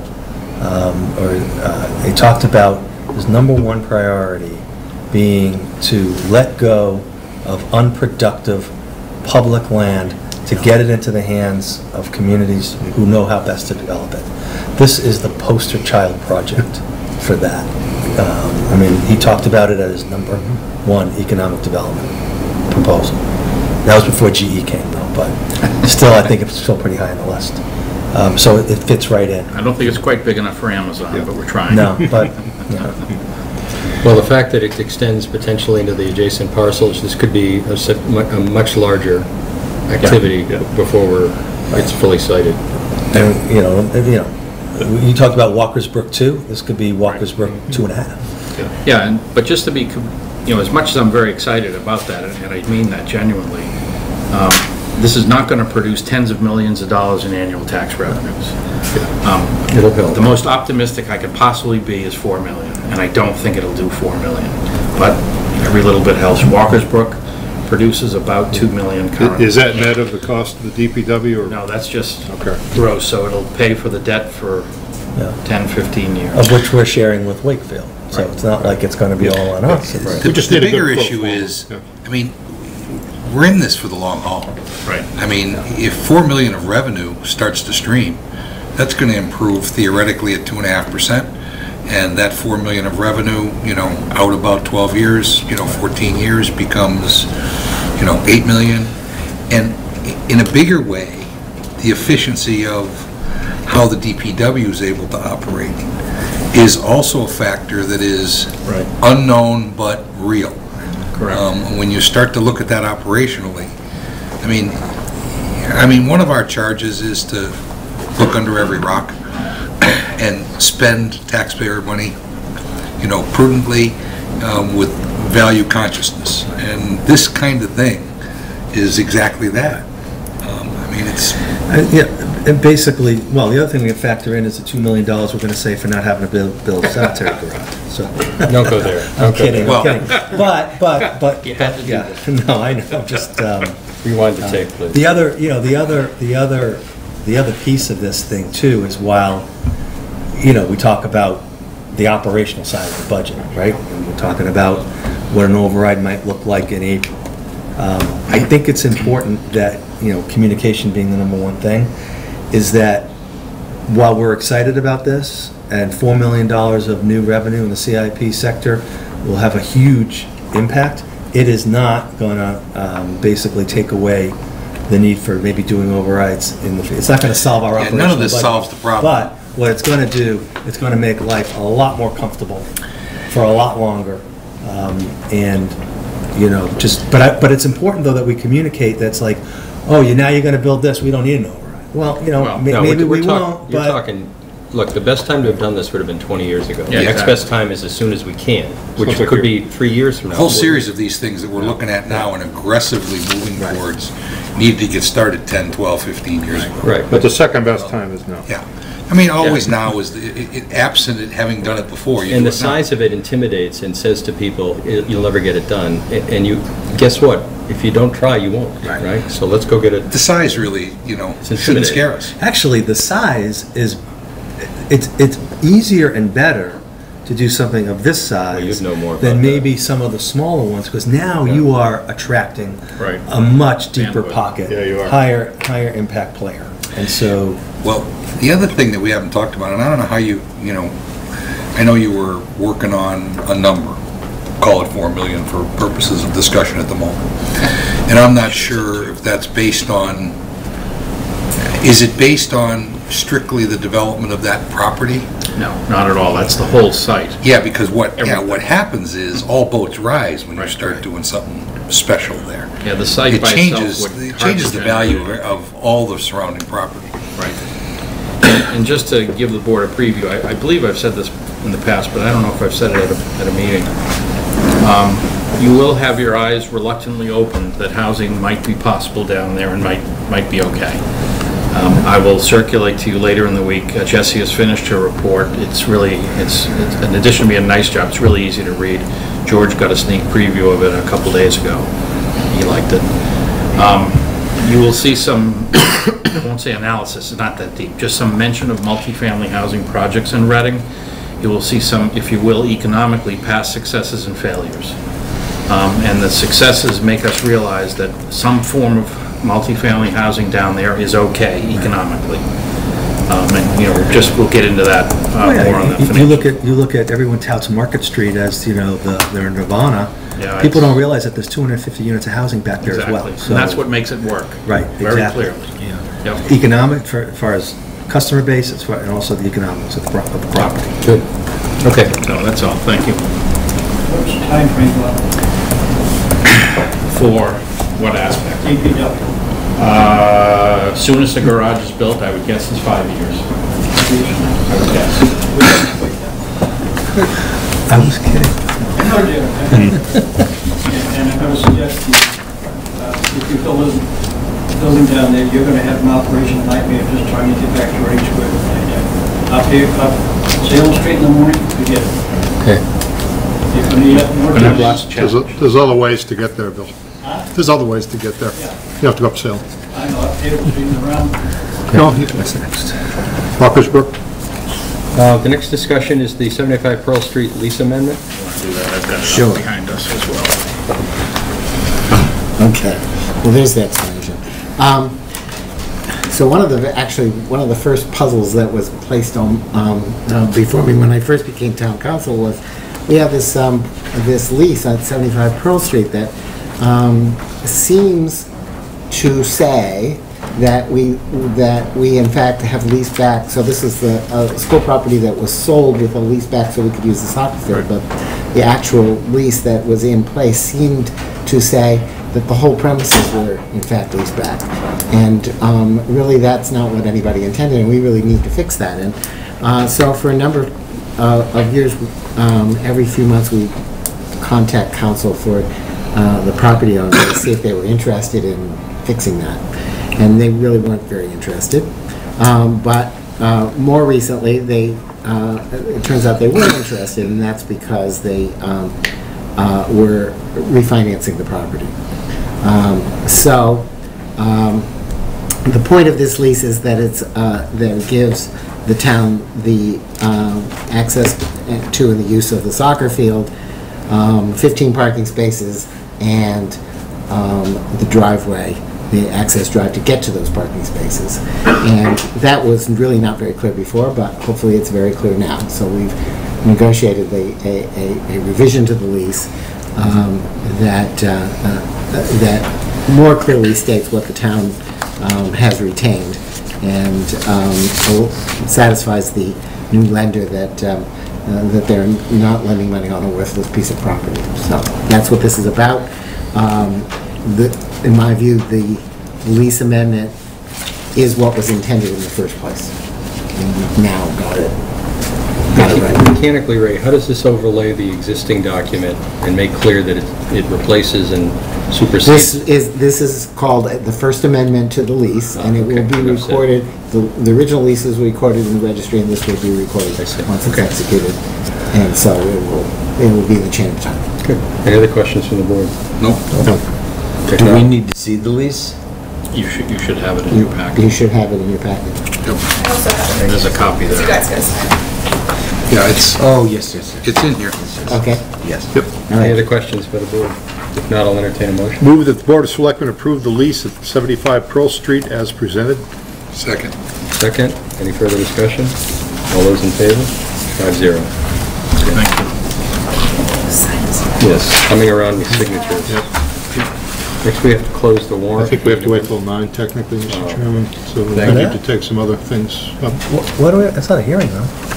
Is that a requirement, Ray, we wait till 9 to close the warrant? In case somebody could walk in with a warrant article, I guess. That's the theory. Anything, Bill? Not just Bill. Yeah. Are you saying that we're actually now ahead of time? Slightly, yeah. Slightly. We got the hour back from the hearing, yeah. We're going to request a bio Is it okay break. to proceed? Yeah, why don't we take, Take a 5 break. minutes for a bio break? You're a magician, Mr. Arena. Sorry? You're a magician. I mean, we actually went from there to here. We'll This is the historic reconvene at preservation. 8:45. Oh, yeah. We'd have the hearing, you wouldn't be. So,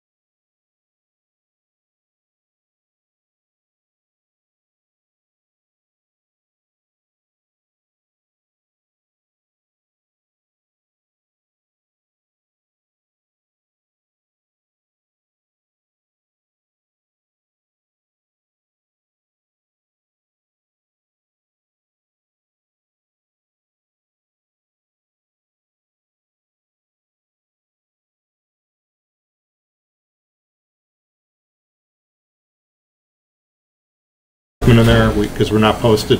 Anyone interested? Bob, you planning to be there? Tomorrow, did you say? Tomorrow at 6, you have FinCom later? So. Right. I can't believe that would go more than an hour and a half, so I think. Yeah, I can just leave. Okay. Any other board member interested in attending tomorrow? I have 2 meetings tomorrow night. What time is it at? 6? 6 p.m. Yeah. It's up to you. Yeah, I can go probably 6:30, 6:45, and I gotta join those guys. Can't be there at 6? Oh, yeah, I can be there at 6, I just have to leave. Okay. Is everyone FinCom confirmed? is 7:30, right? CAB is confirmed as far as I know. Phil Pacino will be there and John Stempeck from the RMLD. Those are the 2 reps. Okay. Yep. And again, the purpose of this meeting is to address the instructional motion from town meeting suggesting that we try to negotiate some sort of indexing of the annual payment in lieu of taxes that is received by the town of Reading from the RMLD. Right. Right now, it's been kind of up and down every year. There's no given pattern to the increase. So I guess the purpose of this sector, Bob, is to, I guess we're going to talk about some negotiating points, kind of in the public. No. I left it as an agenda item. Okay. Not knowing when that other meeting would happen, and just so you could update the board. Okay. No more than what you said, I'm sure that's. Yeah, I would prefer to keep the strategy behind closed doors. It's 7 minutes if you guys want to try to tackle the BOS policies. I was just going to say. Yeah, let's do that. Maybe up for the chief's benefit, since he's going to be tired pretty soon. We can come to the part of your policy. I heard he that never gets tired. He's here for. Well, he never sleeps. Never sleeps. This is for the class, I think it's 1, 2, 3 vehicles. Let me just find it. Just to give it a little bit of an outline, the discussion tonight is just meant to be, if you will, a raw discussion. We have no real sense of what the board does or doesn't want to do. Most of Article 3 or Section 3 in your licenses have been taken care of. By the liquor license part is the hugest part. Keno was added, and we're just tonight going to discuss anything else you're interested in. And specifically, I did ask the chief to come for this Section 3-4, Class 1, 2, and 3 motor vehicle licenses, just to share his thoughts on what the policies are versus what they should be, his estimation. Chief? Good evening.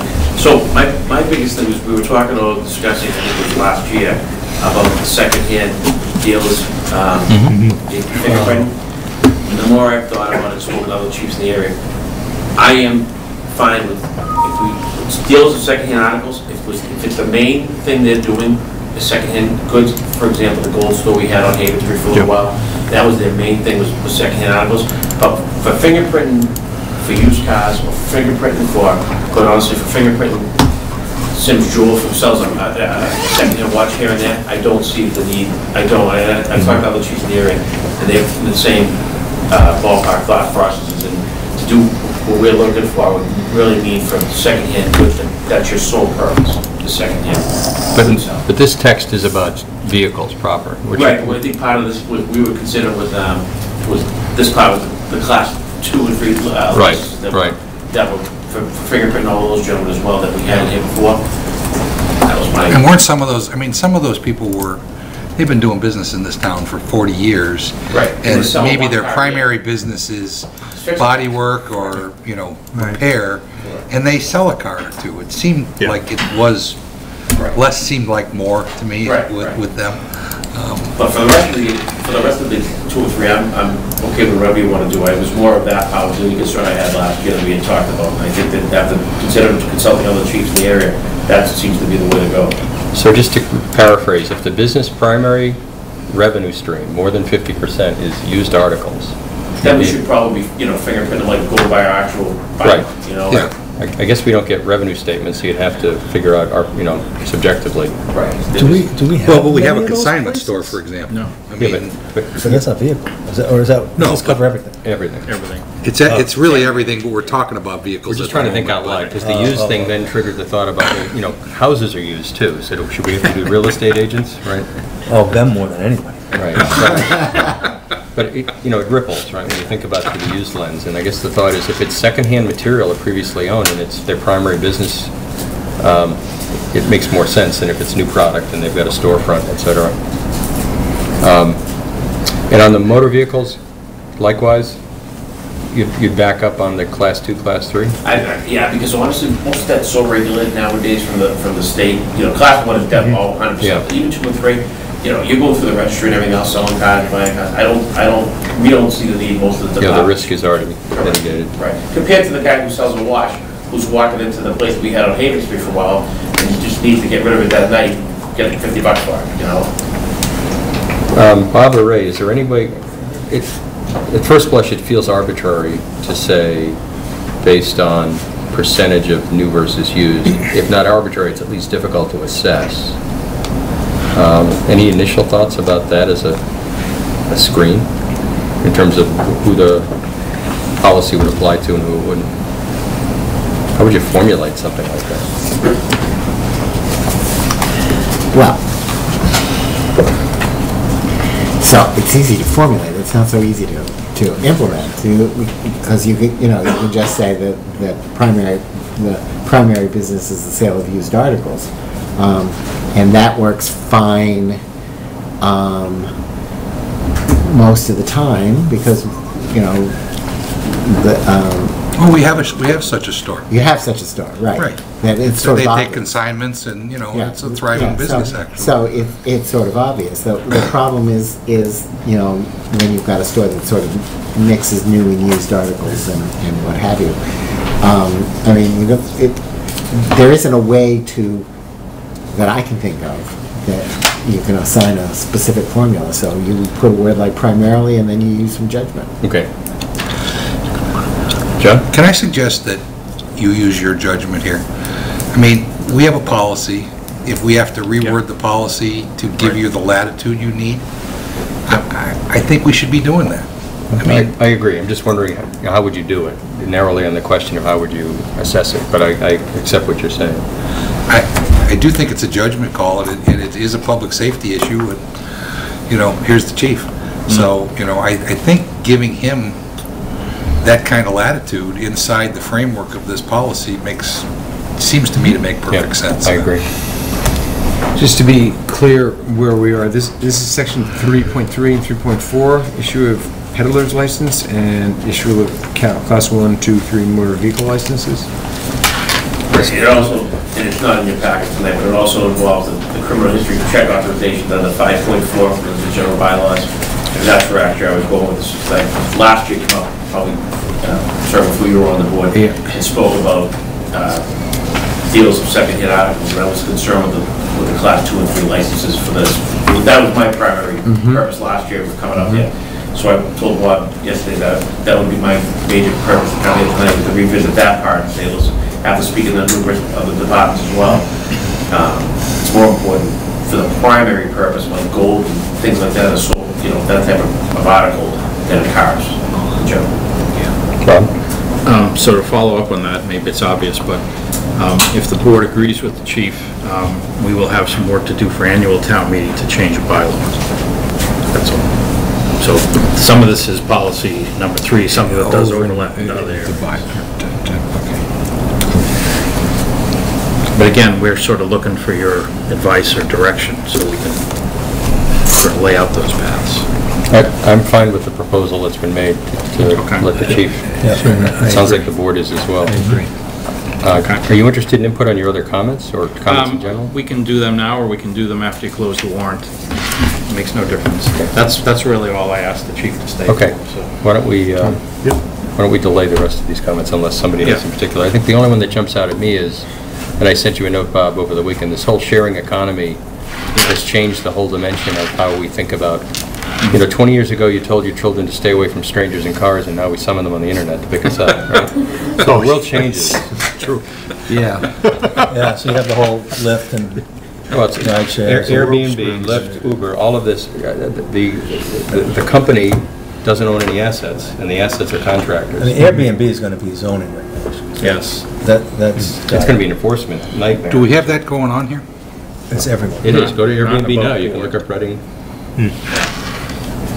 And actually, this is a great place for Airbnb. Right. And I think the problem with any of these regs is they don't... Except we can't tax them. Yeah, not quite. They comprehend a world, a generation ago where taxi cab companies set up and rental car companies set up in in a hard brick and mortar store and ran a business, and it doesn't even work that way anymore. It's like we're talking about, horses and buggies. So I don't know how to edit this, but we have to. I don't know if there's any precedent. Has anyone else tried to go at this other than, say, the cities who probably have a better shot at it? The city. Cambridge. I could see that because they probably have a bigger demand for local.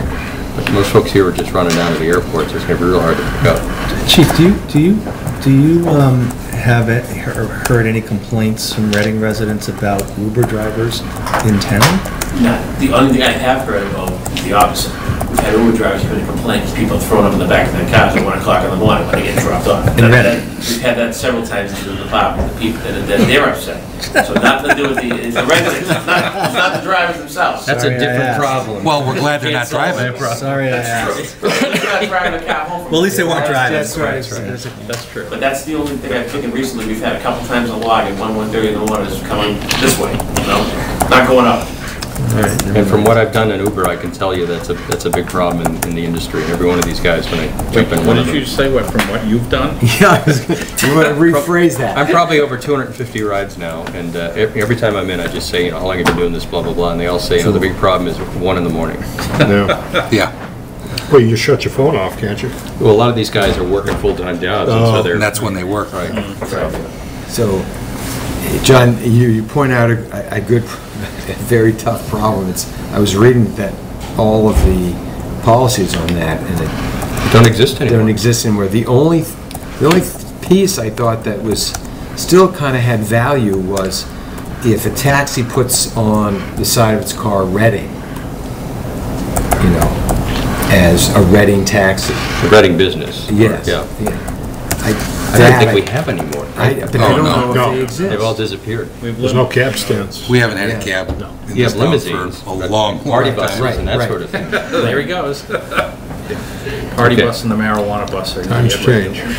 All right, so we'll defer further discussion on this, but that's probably the hardest nut to crack right there. Okay, thank you. Thanks. Thank you. Have a good night. Thank you. Chief. Have a Thank good you. night, Thanks, Chief. Yep. Do you have a notice? No, you don't have to read a notice. I think it was that's just... well, we'll discuss and then... Do you want me, how do you want to do it? Motion first and then discussion, or discussion and then motion on the warrant? Why don't we make the motion now while the discussion is... Move that the Board of Selectmen close the warrant for subsequent town meeting. We don't need the date on there? Or do we? Okay. Consisting of, I believe there's only 10 still, 10 articles to take place. Oh, here it is. Sorry. On November 13th, 2017. Didn't read ahead far enough. I guess it's on there. Yeah. Packet. Let me just put up the outline behind me, and then we can go through the wording. So I'll go through this first. The first 3 articles are prescribed by the charter reports. I've not checked with Alan, but I believe he may want to give an update on the 375th celebration. I know they're meeting, and I know they have these things that I just saw earlier today. So, wow. The first I've seen of them was here. And then the school superintendent and the light department general manager always give an annual report. I'm not aware of any other reports. Just looking around. The permanent building committee does want to give a report, but they are partway through the buildings. They want to give a full report, so I'll get in touch with the chair as to whether he wants to start it in November and finish in April, or wait till all of April. They've done extensive work in the schools so far.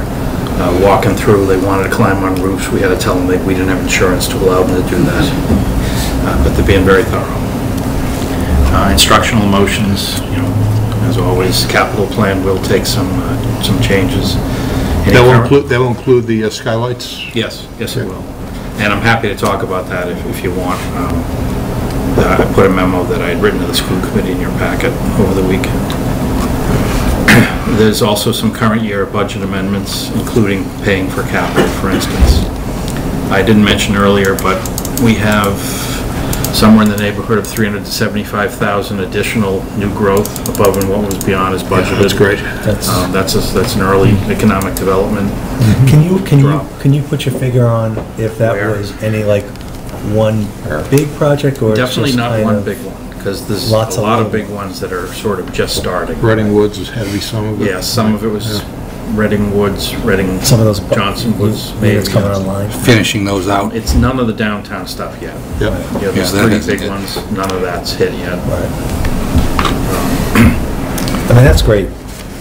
Yeah, that's sustainable revenue, so. And there are others in the pipeline. Yes, absolutely, yep. We have 2 placeholders. I don't know of any prior year bills, but we'll have that, and we'll ask you to put that in there because they may turn up between now and November. We'll also ask you to allow us to dispose of surplus. Right now, I don't have a list. I expect I probably will have one by November. We have a specific debt authorization we'd ask you to rescind. This has been done twice before by town meeting. And happily now we have language that's been approved by bond counsel, so when we ask for debt authorization in the future, we'll never have to do this again. So this will be the last time we have to do this. This is to rescind unused... This all has to do with the fact that you might sell $10 million worth of par value at a premium such that you gain $15 million worth of money. And you have to, and since you only wanted $10 million of money, you then sell less than $10 million of par. But you've been authorized to sell all $10 million, but you didn't need to, so you have to remove that authorization, is the simplest way I can explain it. In the low interest rate environment, I was going to say clients, but really it's salesmen want the bigger, fatter coupon. And so they don't mind paying 110 or 120 on a dollar in order to get the bigger coupon. So Bob, can I ask a theoretical question? What happens if it goes the other way? Where instead of at par, it goes, and now we need 10 million and we only got 9.5? We never in the history of the markets have you ever been required to sell at a discount. You just have to pay a larger interest rate. So I've thought about that, and I can't conceive of the realistic reason unless if we get like rampant deflation. So I don't think that's a concern. So we can't take advantage of the market, and we have to kind of say but not what we... Less obvious ways. There's a fine-tuning item, if you will, to change the marijuana fines in the bylaw from, I think it's $300 down to $100. We say 300. I believe it's state law says 100. So Ray has instructed the police some time ago to only charge 100, otherwise it's illegal. And we should line up our bylaws. The second bylaw, if you will, is a lengthy one. There's either 17 or 18 subsections, I don't recall, and I'm happy to put that up on the screen shortly. This is a cleanup, if you will, done by the bylaw committee with town council and Matt Cornelis' help. This is a result of charter changes made a couple years ago, and this is more or less moving bylaws into line with changes made by the charter or any other obvious sort of deficiency that's not a change in meaning. This is Article 9? Correct. And the last article, as you mentioned, is the Climate Advisory Committee. I wasn't really sure, Ray, whether the Board of Selectmen should sponsor that or the Climate Advisory Committee should sponsor it. It's very rare, if at all, that a non-elected board has sponsored an article in the past other than FinCom. So I don't know if there's any easy answer to that. This is all about protocol and etiquette, okay, and so nothing about with law. Okay. So you can do whatever you want. I wouldn't, listen, it's their thing. Let them do it. Yeah, okay. I agree. All right. That's well, fine. I mean, it's the fact that we're sponsoring it doesn't mean we endorse it. The fact that we're not sponsoring it, as a courtesy. the fact that we're not sponsoring doesn't mean that we're against it. Right. Yeah, your tradition, if you will, is to sometimes sponsor, even for the school committee, you have sponsored articles. Yep. And they are. You can have it both ways by saying the sponsor is the Board of Selectmen on behalf of. Yeah, that's what I like that. We have sponsored them and not voted in favor of them. Correct. Well, we will take a position or not at some future. Well, there are cases where we are literally sponsoring an article for their benefit. We're just putting the warrant together tonight. Yeah, this emanated from them. Yeah, I agree. Let them sponsor. All right. So if you'd like, I can put up your packet and go over any of these in detail. I think most of them are simple, with the exception possibly the second to last one or the last one. Bob, while we're talking about bylaws, we have a couple of committees that are empowered to do certain regulations, conservation being one, Board of Health being another. Do those ever find the light of day in front of an elected body, or do they just become regulations and add to Reading's book of regulations? How does that work? So they are authorized to adopt regulations, and those regulations are supposed to be on file with the town clerk. And Oh, I think they are. You know, I Okay. just, but no, they There's no approval they don't from us. require Yeah. the approval of any elected. that question has come up a couple of times in the last several months, you know, from citizens who said, you know, okay, so I see this law, how did it get there? We said, well, it's a regulation, it's not really a law, and I think I'm correct to say that. And we have several committees that are empowered by the state to write such regulations. Those being And some two. that are empowered by bylaws to write regulations. And I'm guessing historic is similar. I mean, are they empowered? They must be empowered by the state. Are you talking about the historical commission or the Yeah. historic district commission? Both. Both. I think the answer is yes. Yes, they definitely have a policy. Okay, it's just a point of clarification while we were, while Okay. that was up but there. There is nothing magical about the fact that they're elected or appointed that either adds or subtracts to their rulemaking authority. They either have a statute or a bylaw that authorizes them to adopt regulations, or they don't. And that was the way I answered the question, but I wasn't sure I was on firm ground, and I told the person, I told actually several people that I would find an opportunity to raise that question. Because, you know, in each case, it's, well, shouldn't somebody elected be, you know, responsible for that? And I said, you know, I actually don't, I think in this case, that's not the way it works. Well, I mean, in the sense that it's sort of secondary in that we appoint the people that make the regulations. There's a connection to elected officials. And the reason this exists the way it is that they want to keep it out of potentially the realm of political and just sort of have independent thinkers come in and do that with the freedom of sort of operating what they think is the best interest, whatever that issue is. So it's got its pluses and it's got its minuses. Yep. Bob? If you think back a year or so, when John Fudo left to become the executive director of the Y, his charge was to oversee a number of the administrative staff to many of the appointed boards in Gene's department. So this does not constitute CPDC, you know, the planning boards, if you will, zoning boards. When we had to eliminate his position as part of the budget last year, that was a pretty serious blow to the idea that we could somehow integrate all the boards and communicate better with you. It's still a need. I don't know how to fully solve it, and I know we're not doing a perfect job, far from it. Ideally, you should have no surprises for whatever board is doing, even if they have full authority to do so. Yeah. And there's usually, it's just lack of communication. I don't think any of them are doing things nefariously. No, I agree with that. They just don't know, and we don't always know because we can't staff every meeting. So, John, to that end, I think this is something, that's a supervisory position that has great merit, and I know from a budgetary standpoint it had to go away. I think it's something you have to look at. All you have to do is look at what was going on in this room tonight. And I think some of those things get, I mean, it doesn't necessarily change somebody's opinion, and people are entitled to their opinion, and that's fine. I'm fine with that. But if there was a quarterback, which is kind of the way I view John's job, I think the flow of communication would have been better. I think we need to think about that as we go forward. I mentioned to John that I think it was 2 weeks ago we had a meeting of chairs and vice chairs of 3 committees under Gene. First, perhaps ever in Reading's history, of these 3 at the same time. And it was both unusual and productive, is the fairest way to say it. It was almost as if they were all introducing themselves to each other in some way, even if they're social friends. We have a real problem. We now have staff that's generally full-time in these areas, and so they can communicate with each other. We didn't used to have that when I started. But we still have boards that are, if you will, in their silo because that's where we put them. You are this board. This is your responsibility.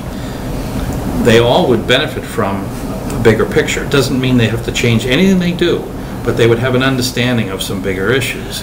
And this meeting was extremely productive in that sense. There was a specific piece of property at issue, and there were 3 different authorities that had 3 different bites of that property, if you will, and they all found it very helpful. Not knowing what the other 2 were doing. to see what all the pieces. We need to get our volunteers in the same kind of mode, because when you can do that with the professional staff, and you see how productive it is, I believe that would happen with the volunteers as well. When I joined FinCom, you were the finance director, right? I walked in and I got a binder, probably about that thick, of policies, past budgets, reading material that kind of introduced me to what it was like to serve on FinCom. We do absolutely nothing to onboard our volunteers in any, I don't care whether it's the town forest committee. We don't do that for FinCom anymore, just in case you're wondering. Yeah, I have mine if I want, if anybody wants it. We didn't do it at the Board of Selectmen. Yeah. There's some way to online onboard. That seems to be the big industry. I think that well, there are actually the opportunities, Barry, to go to workshops and classes. Those materialize for everybody, and if they're listed, they get the emails. I know you guys get the same kind of emails I get all the time. I'm buried in them, and I think our volunteers get a similar kind of email to offer that. Not that we shouldn't do something locally. I'm not disagreeing. But also too, for better or for worse, this board is the policy-setting board for the town, at least on the municipal side. Right. And everybody raises their hand to volunteer, whether it's a really dense and complex matters like conservation, CPDC, health, to things that aren't as sort of complex. But everybody raises their hand and they volunteer. But and then everybody goes and they do their thing. And a lot of these committees, the chairs have been in there for a long time, and they merrily go along thinking about what's best for that particular thing. We need to do a better job as selectmen to basically, I'm not talking about supervise, but to at least let everybody know that as far as the enterprise goes, here's what our priorities are. We talk about our priorities all the time. And it doesn't mean that we're getting in anybody's sandbox or saying you need to be doing this, this, and this. But when a volunteer comes, and whether it be, for anything, they should know that, yes, this is what my responsibility is, but the overall kind of goal of what we're trying to accomplish as a town is this. And to see their role sort of in that. So when they ask the question, what am I doing here? The first thing that comes to mind is how am I forwarding the town of Reading? Not, my interest in this particular topic. And that's a supervisory capacity that, listen, we're volunteers too, so I'm not saying that, we have extra time. But I just think that we really need to do a much better job in doing what you just did, integrating the different boards and committees with each other, but also, that there's a mission here. Well, Barry, I've been through 4 cycles of committee assignment, and this exact topic has been discussed, honestly, at length. Each time we talk about committees, and matter of fact, I endorse that idea. I think the idea of them speaking of getting the bigger picture is really important. I think it avoids the silo syndrome, which I don't think is healthy for anybody, really. I think that so what it gets down to is we have discussed this, that I'm directly aware of, 4 times in the last 4 years. It typically happens about May, and then we drift off into the summer, and you know what, we do it when we reorganize, right after whatever, town election and town meeting, there's just an annual convening of the chairs and co-chairs of it. Yes. And it's just, where are we, what are we doing, what's the focus?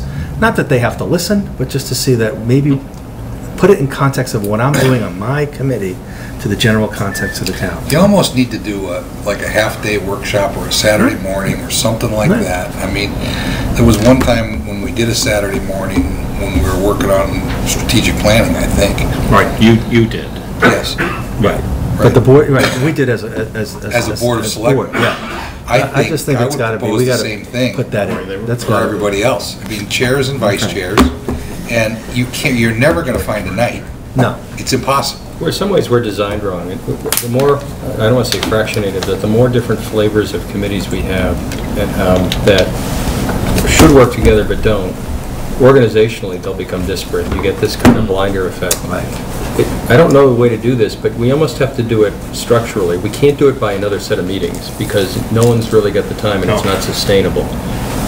But if there's a way to organize these so they either have a joint meeting, and maybe they're on two sides of the room and 10% of the meeting is on a common topic and they go back, that's maybe a bad idea, but or maybe there's a joint meeting where both of them talk about common topics. I don't know, but you got to wire it that way. You can't have another layer of meetings. But it's got to be an expectation that once a year this is going to happen.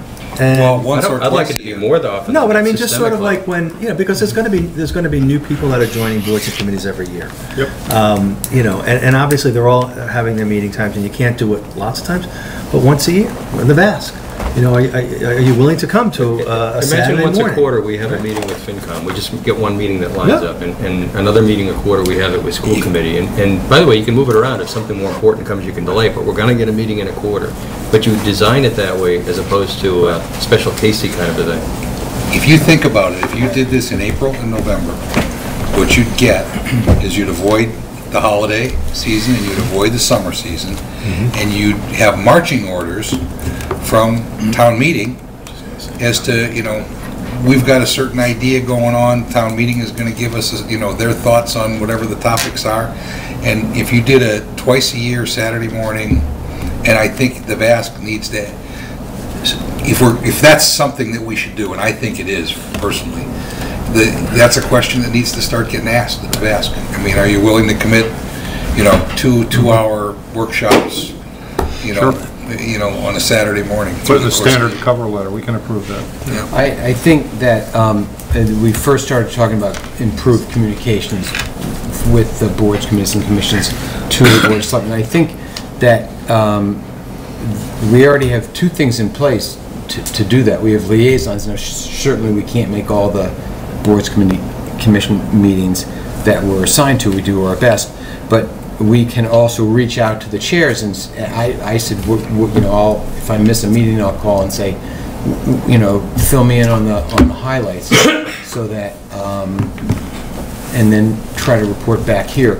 The other avenue of communication is from the chair of each board, committee, and commission back to us, and that does happen, at least on the board that I was on previous to this one.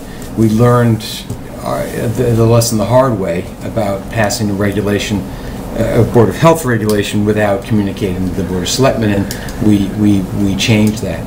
I think the need that I see is a way if you move onto the Board of Health, onto Concom or whatever, to have some training for those people when they get on. These are the regulations you're supposed to enforce, so they know about that, or whatever. When I went on the Board of Health, nobody told me here's where the public health laws are. Yeah. I think there's a bigger need than that, in my opinion, than another set of meetings. I'm generally opposed to more meetings, no, I agree. So that that upset. And then I guess my question is this. Some of you have mentioned the silo effect. Now, per either the charter or the bylaws, it's either June 1st and beginning of June, end of June, or beginning of July, end of July. I think I read that you're supposed to reappoint chairs, and I was a little surprised to read that, and I'll double check. So there shouldn't be chair repeating year after year after year, and someone having been chair of a committee or commission. I don't think it does say at that time, but I don't think it says that you can't. You can do it other times too, but I'm saying I don't think that there's anything enjoining them from, re-upping in the same chair. It needs to be a guideline. You have to give the board flexibility. Right. And then what's the silo effect that we're talking? Can you give us some examples of the silo effect? They don't have a dedicated staff. Part of it is lack of staff. I think part of it is the focus is what I do, not necessarily how does what I do roll up to the larger organization. CPDC, ZBA, working together on the meeting we had with CPDC and ZBA was just fantastic. We got so much done in 30 minutes. I'd like to do that once a quarter. But those two committees had a communication problem that had to get aired out at town meeting. I mean, it got squared away and it was fine, but that's an example of the silo effect where, there's not really a communication going out back and forth. The issues are both large, which you're mostly thinking of, but they're also small. The meeting I participated in recently was ZBA, CPDC, and CONSCOM. And it wasn't about broad town policy, it was about a specific piece of property. And the piece of property was going through 3 sets of hearings. Right. And they didn't really all know, well, we allowed this, and we were hoping you would do this. Oh, is that why that happened? Well, and that also sends a message out to people who want to invest in town that's like, people don't know what the hell they're doing. Right. Or it's a fire drill. Right. You go from pillar to post. And I got to put, it's going to add to my cost. At the staff level, we do a really good job, because they're here all day long, of bringing in the builder or whatever it is and saying, here's all the staff in a row. Let's all yell at you for an hour. Police, fire, engineers, whatever. They get the full picture. But you can't do that with the nighttime boards. It's just not possible. Ideally, it would be great if there was some formula that said, oh, you're this project, so you're going to meet jointly with these 2 boards for these 2 nights, and then you're going to go separately. Every project is different. But more joint meetings are definitely a good idea. It's just the only way boards will meet jointly is if it's on a specific narrow topic, not in general philosophy. They don't have any interest in that generally, and they don't have the time. Well, I continue to believe that, to the point that Barry has made, once or twice a year workshop for purposes of training and communication is...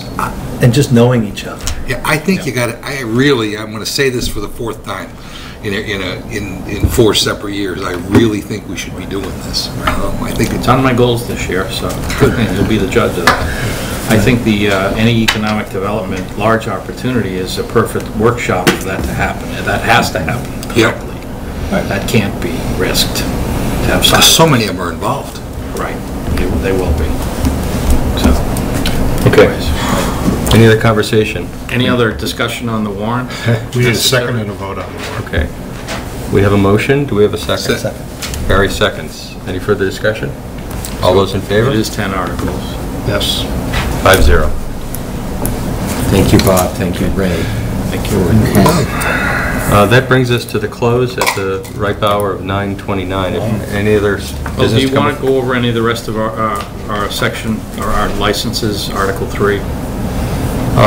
You can all just email me private thoughts. I just jotted down notes. Where are we on our liquor licenses? What do we got left?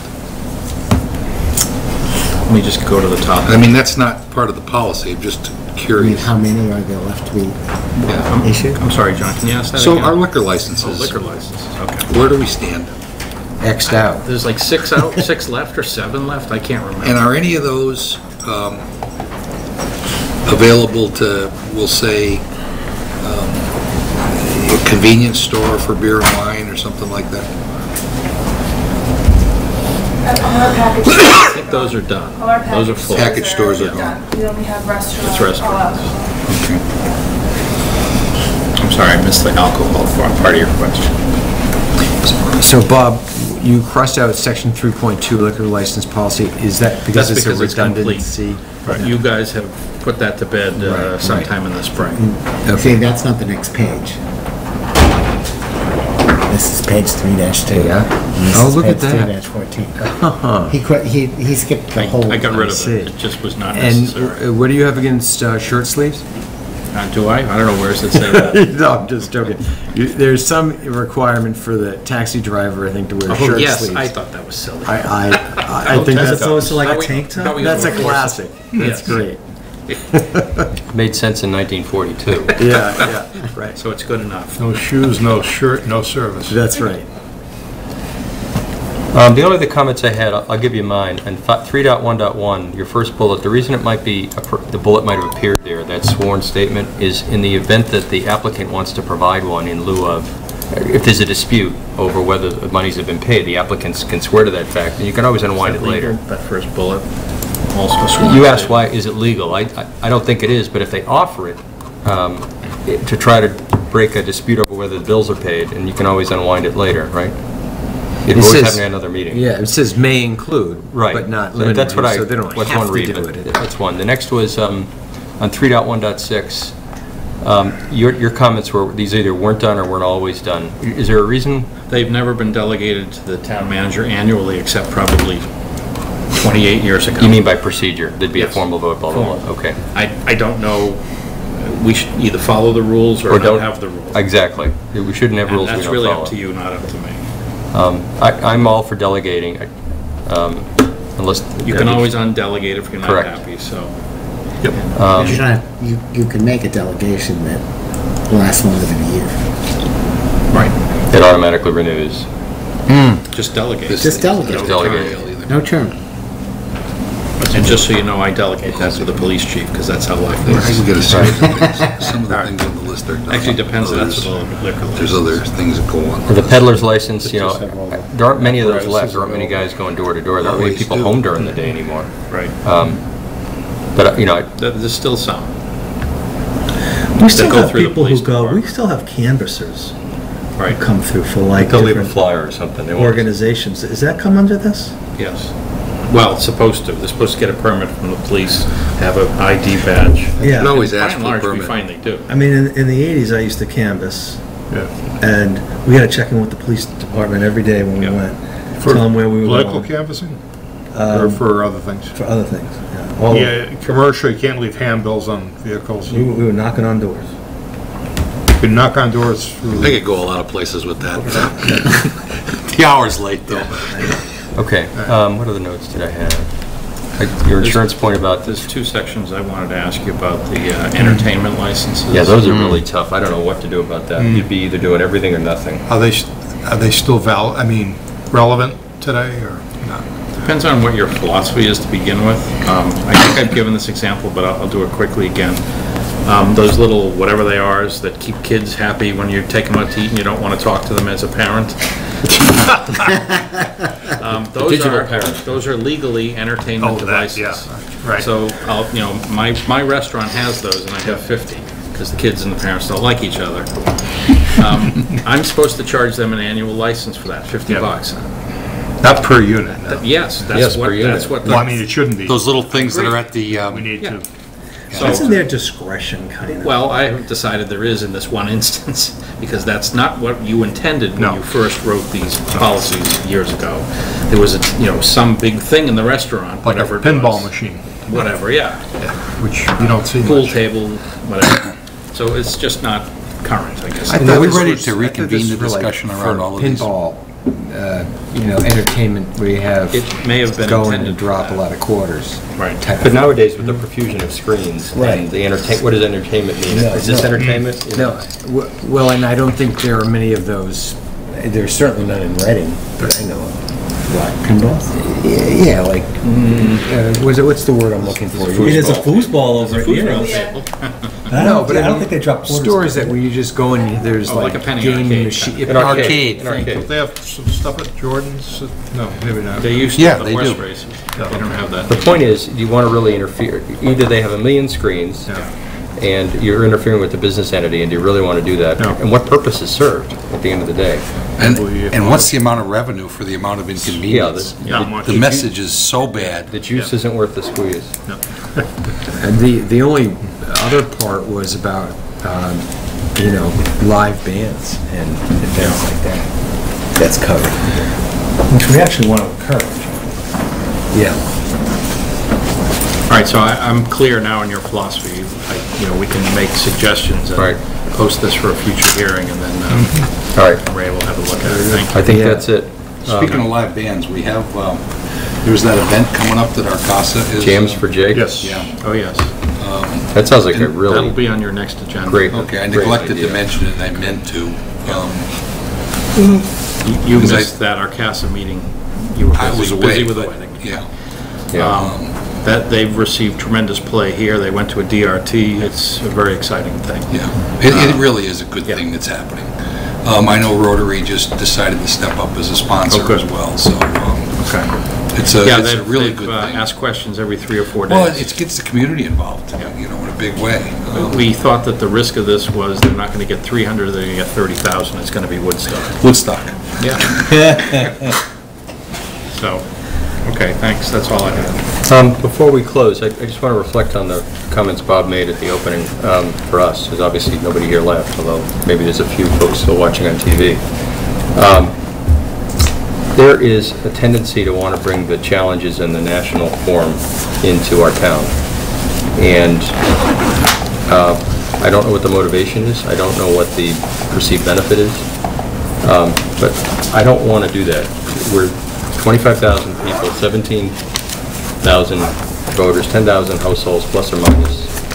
And it's the size of a good-sized college. We know many of our neighbors and friends, and while we don't always agree, there's no reason I can think of to be disagreeable. We can certainly have a pleasant conversation. Tonight, you know, I don't know what to talk about tonight. It was very frustrating. It's clear that folks were interested in promoting fairly strong positions, and I'm aware of what's gone on in social networking in town, and part of tonight was orchestrated. You know, folks are entitled to their opinions, but I can't. We just can't let the assertions that are incorrect lie. This board is the highest executive board in the town. We serve all. We serve everyone. It really doesn't matter to me who they are, or what they believe. We give everyone the same response and the same service.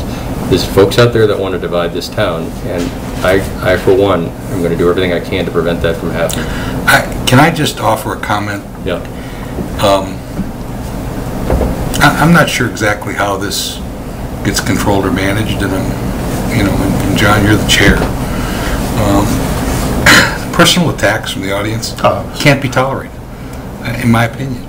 I mean, people can disagree, people can argue, people can question policy, people can question how we act on that policy. I'm 100% okay with that. We start naming names and coming after people personally as to their integrity. We now have as a to highly their- qualified future Board of Health member who has maligned potentially a future fellow member. Right. Now how do we deal with that? I don't know. The other, there's a two-edged sword there, John. I think you do need to let people talk for two reasons. One is folks at home who aren't here won't necessarily be able to absorb it, and to the extent you want to make a point, I think you got to give it context. If you shut it down immediately, I don't think folks at home can understand the entire rationale. So there's some judgment, and I occasionally get wound up too. Although I try to control it. We all do. You know, we're human, right? So people get wound up, and that's fine. You know, people can apologize later. Well, you know, I mean, we've had this experience in town meeting, and it was, you know, roundly criticized, and it was called, you know, back, and a personal apology happened, right, from the floor, which, you know, the fact that it happened and the apology happened, I think was highly appropriate. I do think it's really important that we can disagree all we want on issues of policy, procedure, you know, steps we've taken, judgment. I honestly think that, you know, bringing people into question personally who aren't even here. I mean, how's that okay? Yeah. Well, it's happened. You know, I've heard it a couple of times, probably for myself too. So I think we're all human. We're guilty of saying something about somebody who's not in the room at the time. I don't want to be. I won't allow you to lump me into that. Okay. Okay. Because I have not done that. Yeah, and I won't speak about anyone that's. I have not done that. You know, here at all, ever. To move on, I think that one thing I think that is important to do is you know, is to let people vent their anger, and part of our, at least I see as my role up here, is to listen to their anger and then respond to it in as a measured a way as I can, and I get that from my day job, because you'd be surprised at what people say to state workers sometimes. But we always have to respond in a professional manner. And I think I wouldn't. I'm not. I think the word divided is overused, divisive, wanting to divide. I don't necessarily see it that way, John. I think people are just expressing their anger. And then to put it in one final perspective, I don't know if you guys have ever read John Adams by David McCullough, but a couple times. Yeah. So I mean, if you read what happened back in the late 1700s, we got nothing on that. No, I mean, nobody's spitting on me with tobacco juice, and I'm not taking my cane and whacking. Close. So I think we're still a lot. We've still progressed since the. So do I understand you to say that we should tolerate personal attacks on people? No. We need to adopt That's policies, not what I'm saying. Mr. Chairman. I'm just trying to put it in perspective. There's a one-liner in the town meeting guidelines that you're to avoid personalities and personal attacks. That needs to be in our section 1 of our policies for public comment, and we can come up with some other things. Listen, people are angry. I don't care if they're angry. They come here, they behave themselves. You know what? And there are those in town who felt that people on this board act inappropriately in the past and were rude, and it's out there. We got to figure out how to build a bridge. We got to figure out how to get people to stop digging in and to listen to one another. I guess it starts with us, but if people aren't willing to listen, I don't know what else to do. As long as they listen, I think it's fine. As long as they get a word.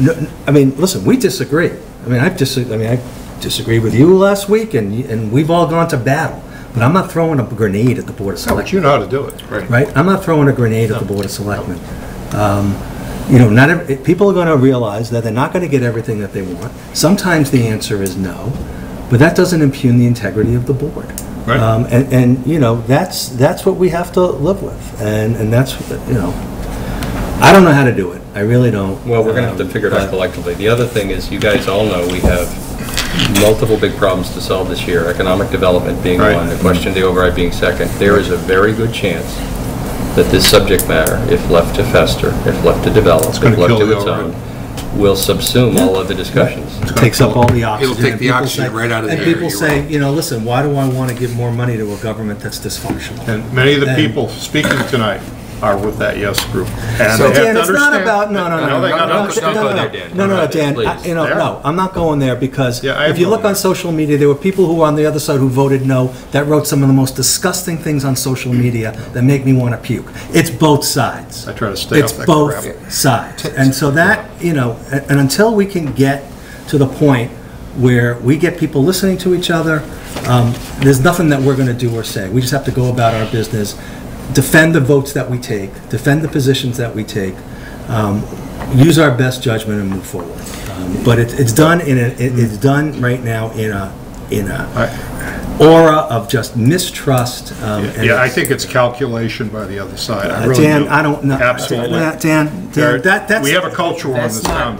We have a culture war in this town. We do. Bob? Absolutely. One of the challenges you specifically face as a board is that something starts in social media and can get quite a lot of traction before you can address it formally. Right. That's right. And that's frustrating for a lot of people. We're kind of in an age of diminishing facts, but there still are some things that I think we'd agree with are facts. But when they're not presented factually accurate in the internet and they get a life of their own, there's no way to stop them. People came to this meeting fired up with wrong facts. And I've seen that in a number of settings, and it's very frustrating for all the employees here, for you folks. And by the way, we're all human, so I've also come out with the wrong set of facts, but unless all sides are willing to entertain new facts and say, oops, I was made a mistake, let me rewind that one back. I don't see that at all. Tonight I didn't see any willingness to accept that an alternate set of facts could be likely. I want to reiterate something that Barry said that struck a chord with me, and I think we need to get right moving forward in the budget process, is that you said, I'm paraphrasing here, this is a democracy, you don't always get what you want, you don't always get the government you want, but you still need to fund the services of the town. And I think we need to, I'm trying to hold that in mind, in the forefront of my mind as we move into the budget process.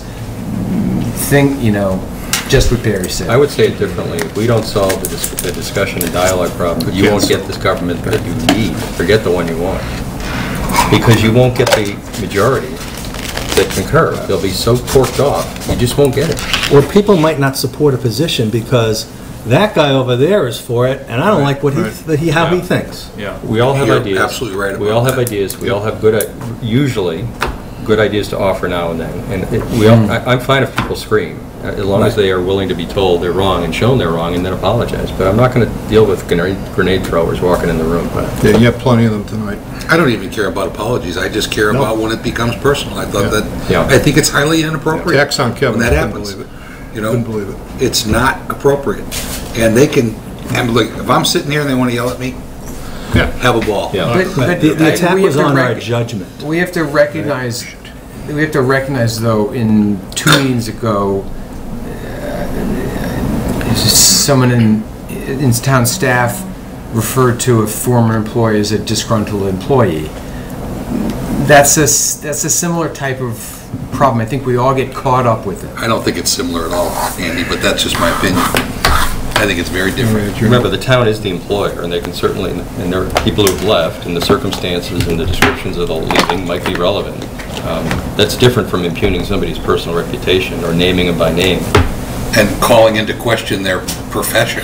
Oh, yeah. I mean, really. By the way, I don't know what Kevin knows about Board of Health, but I know he's smart enough to figure it out, and he may never be at the level of a PhD in that subject matter. He knows how government works. But he knows how government works, and he knows his way around, and he's probably more of an asset. You don't need 20 PhDs sometimes. You need 3 or 4, and you need a bunch of guys that do all the detail work.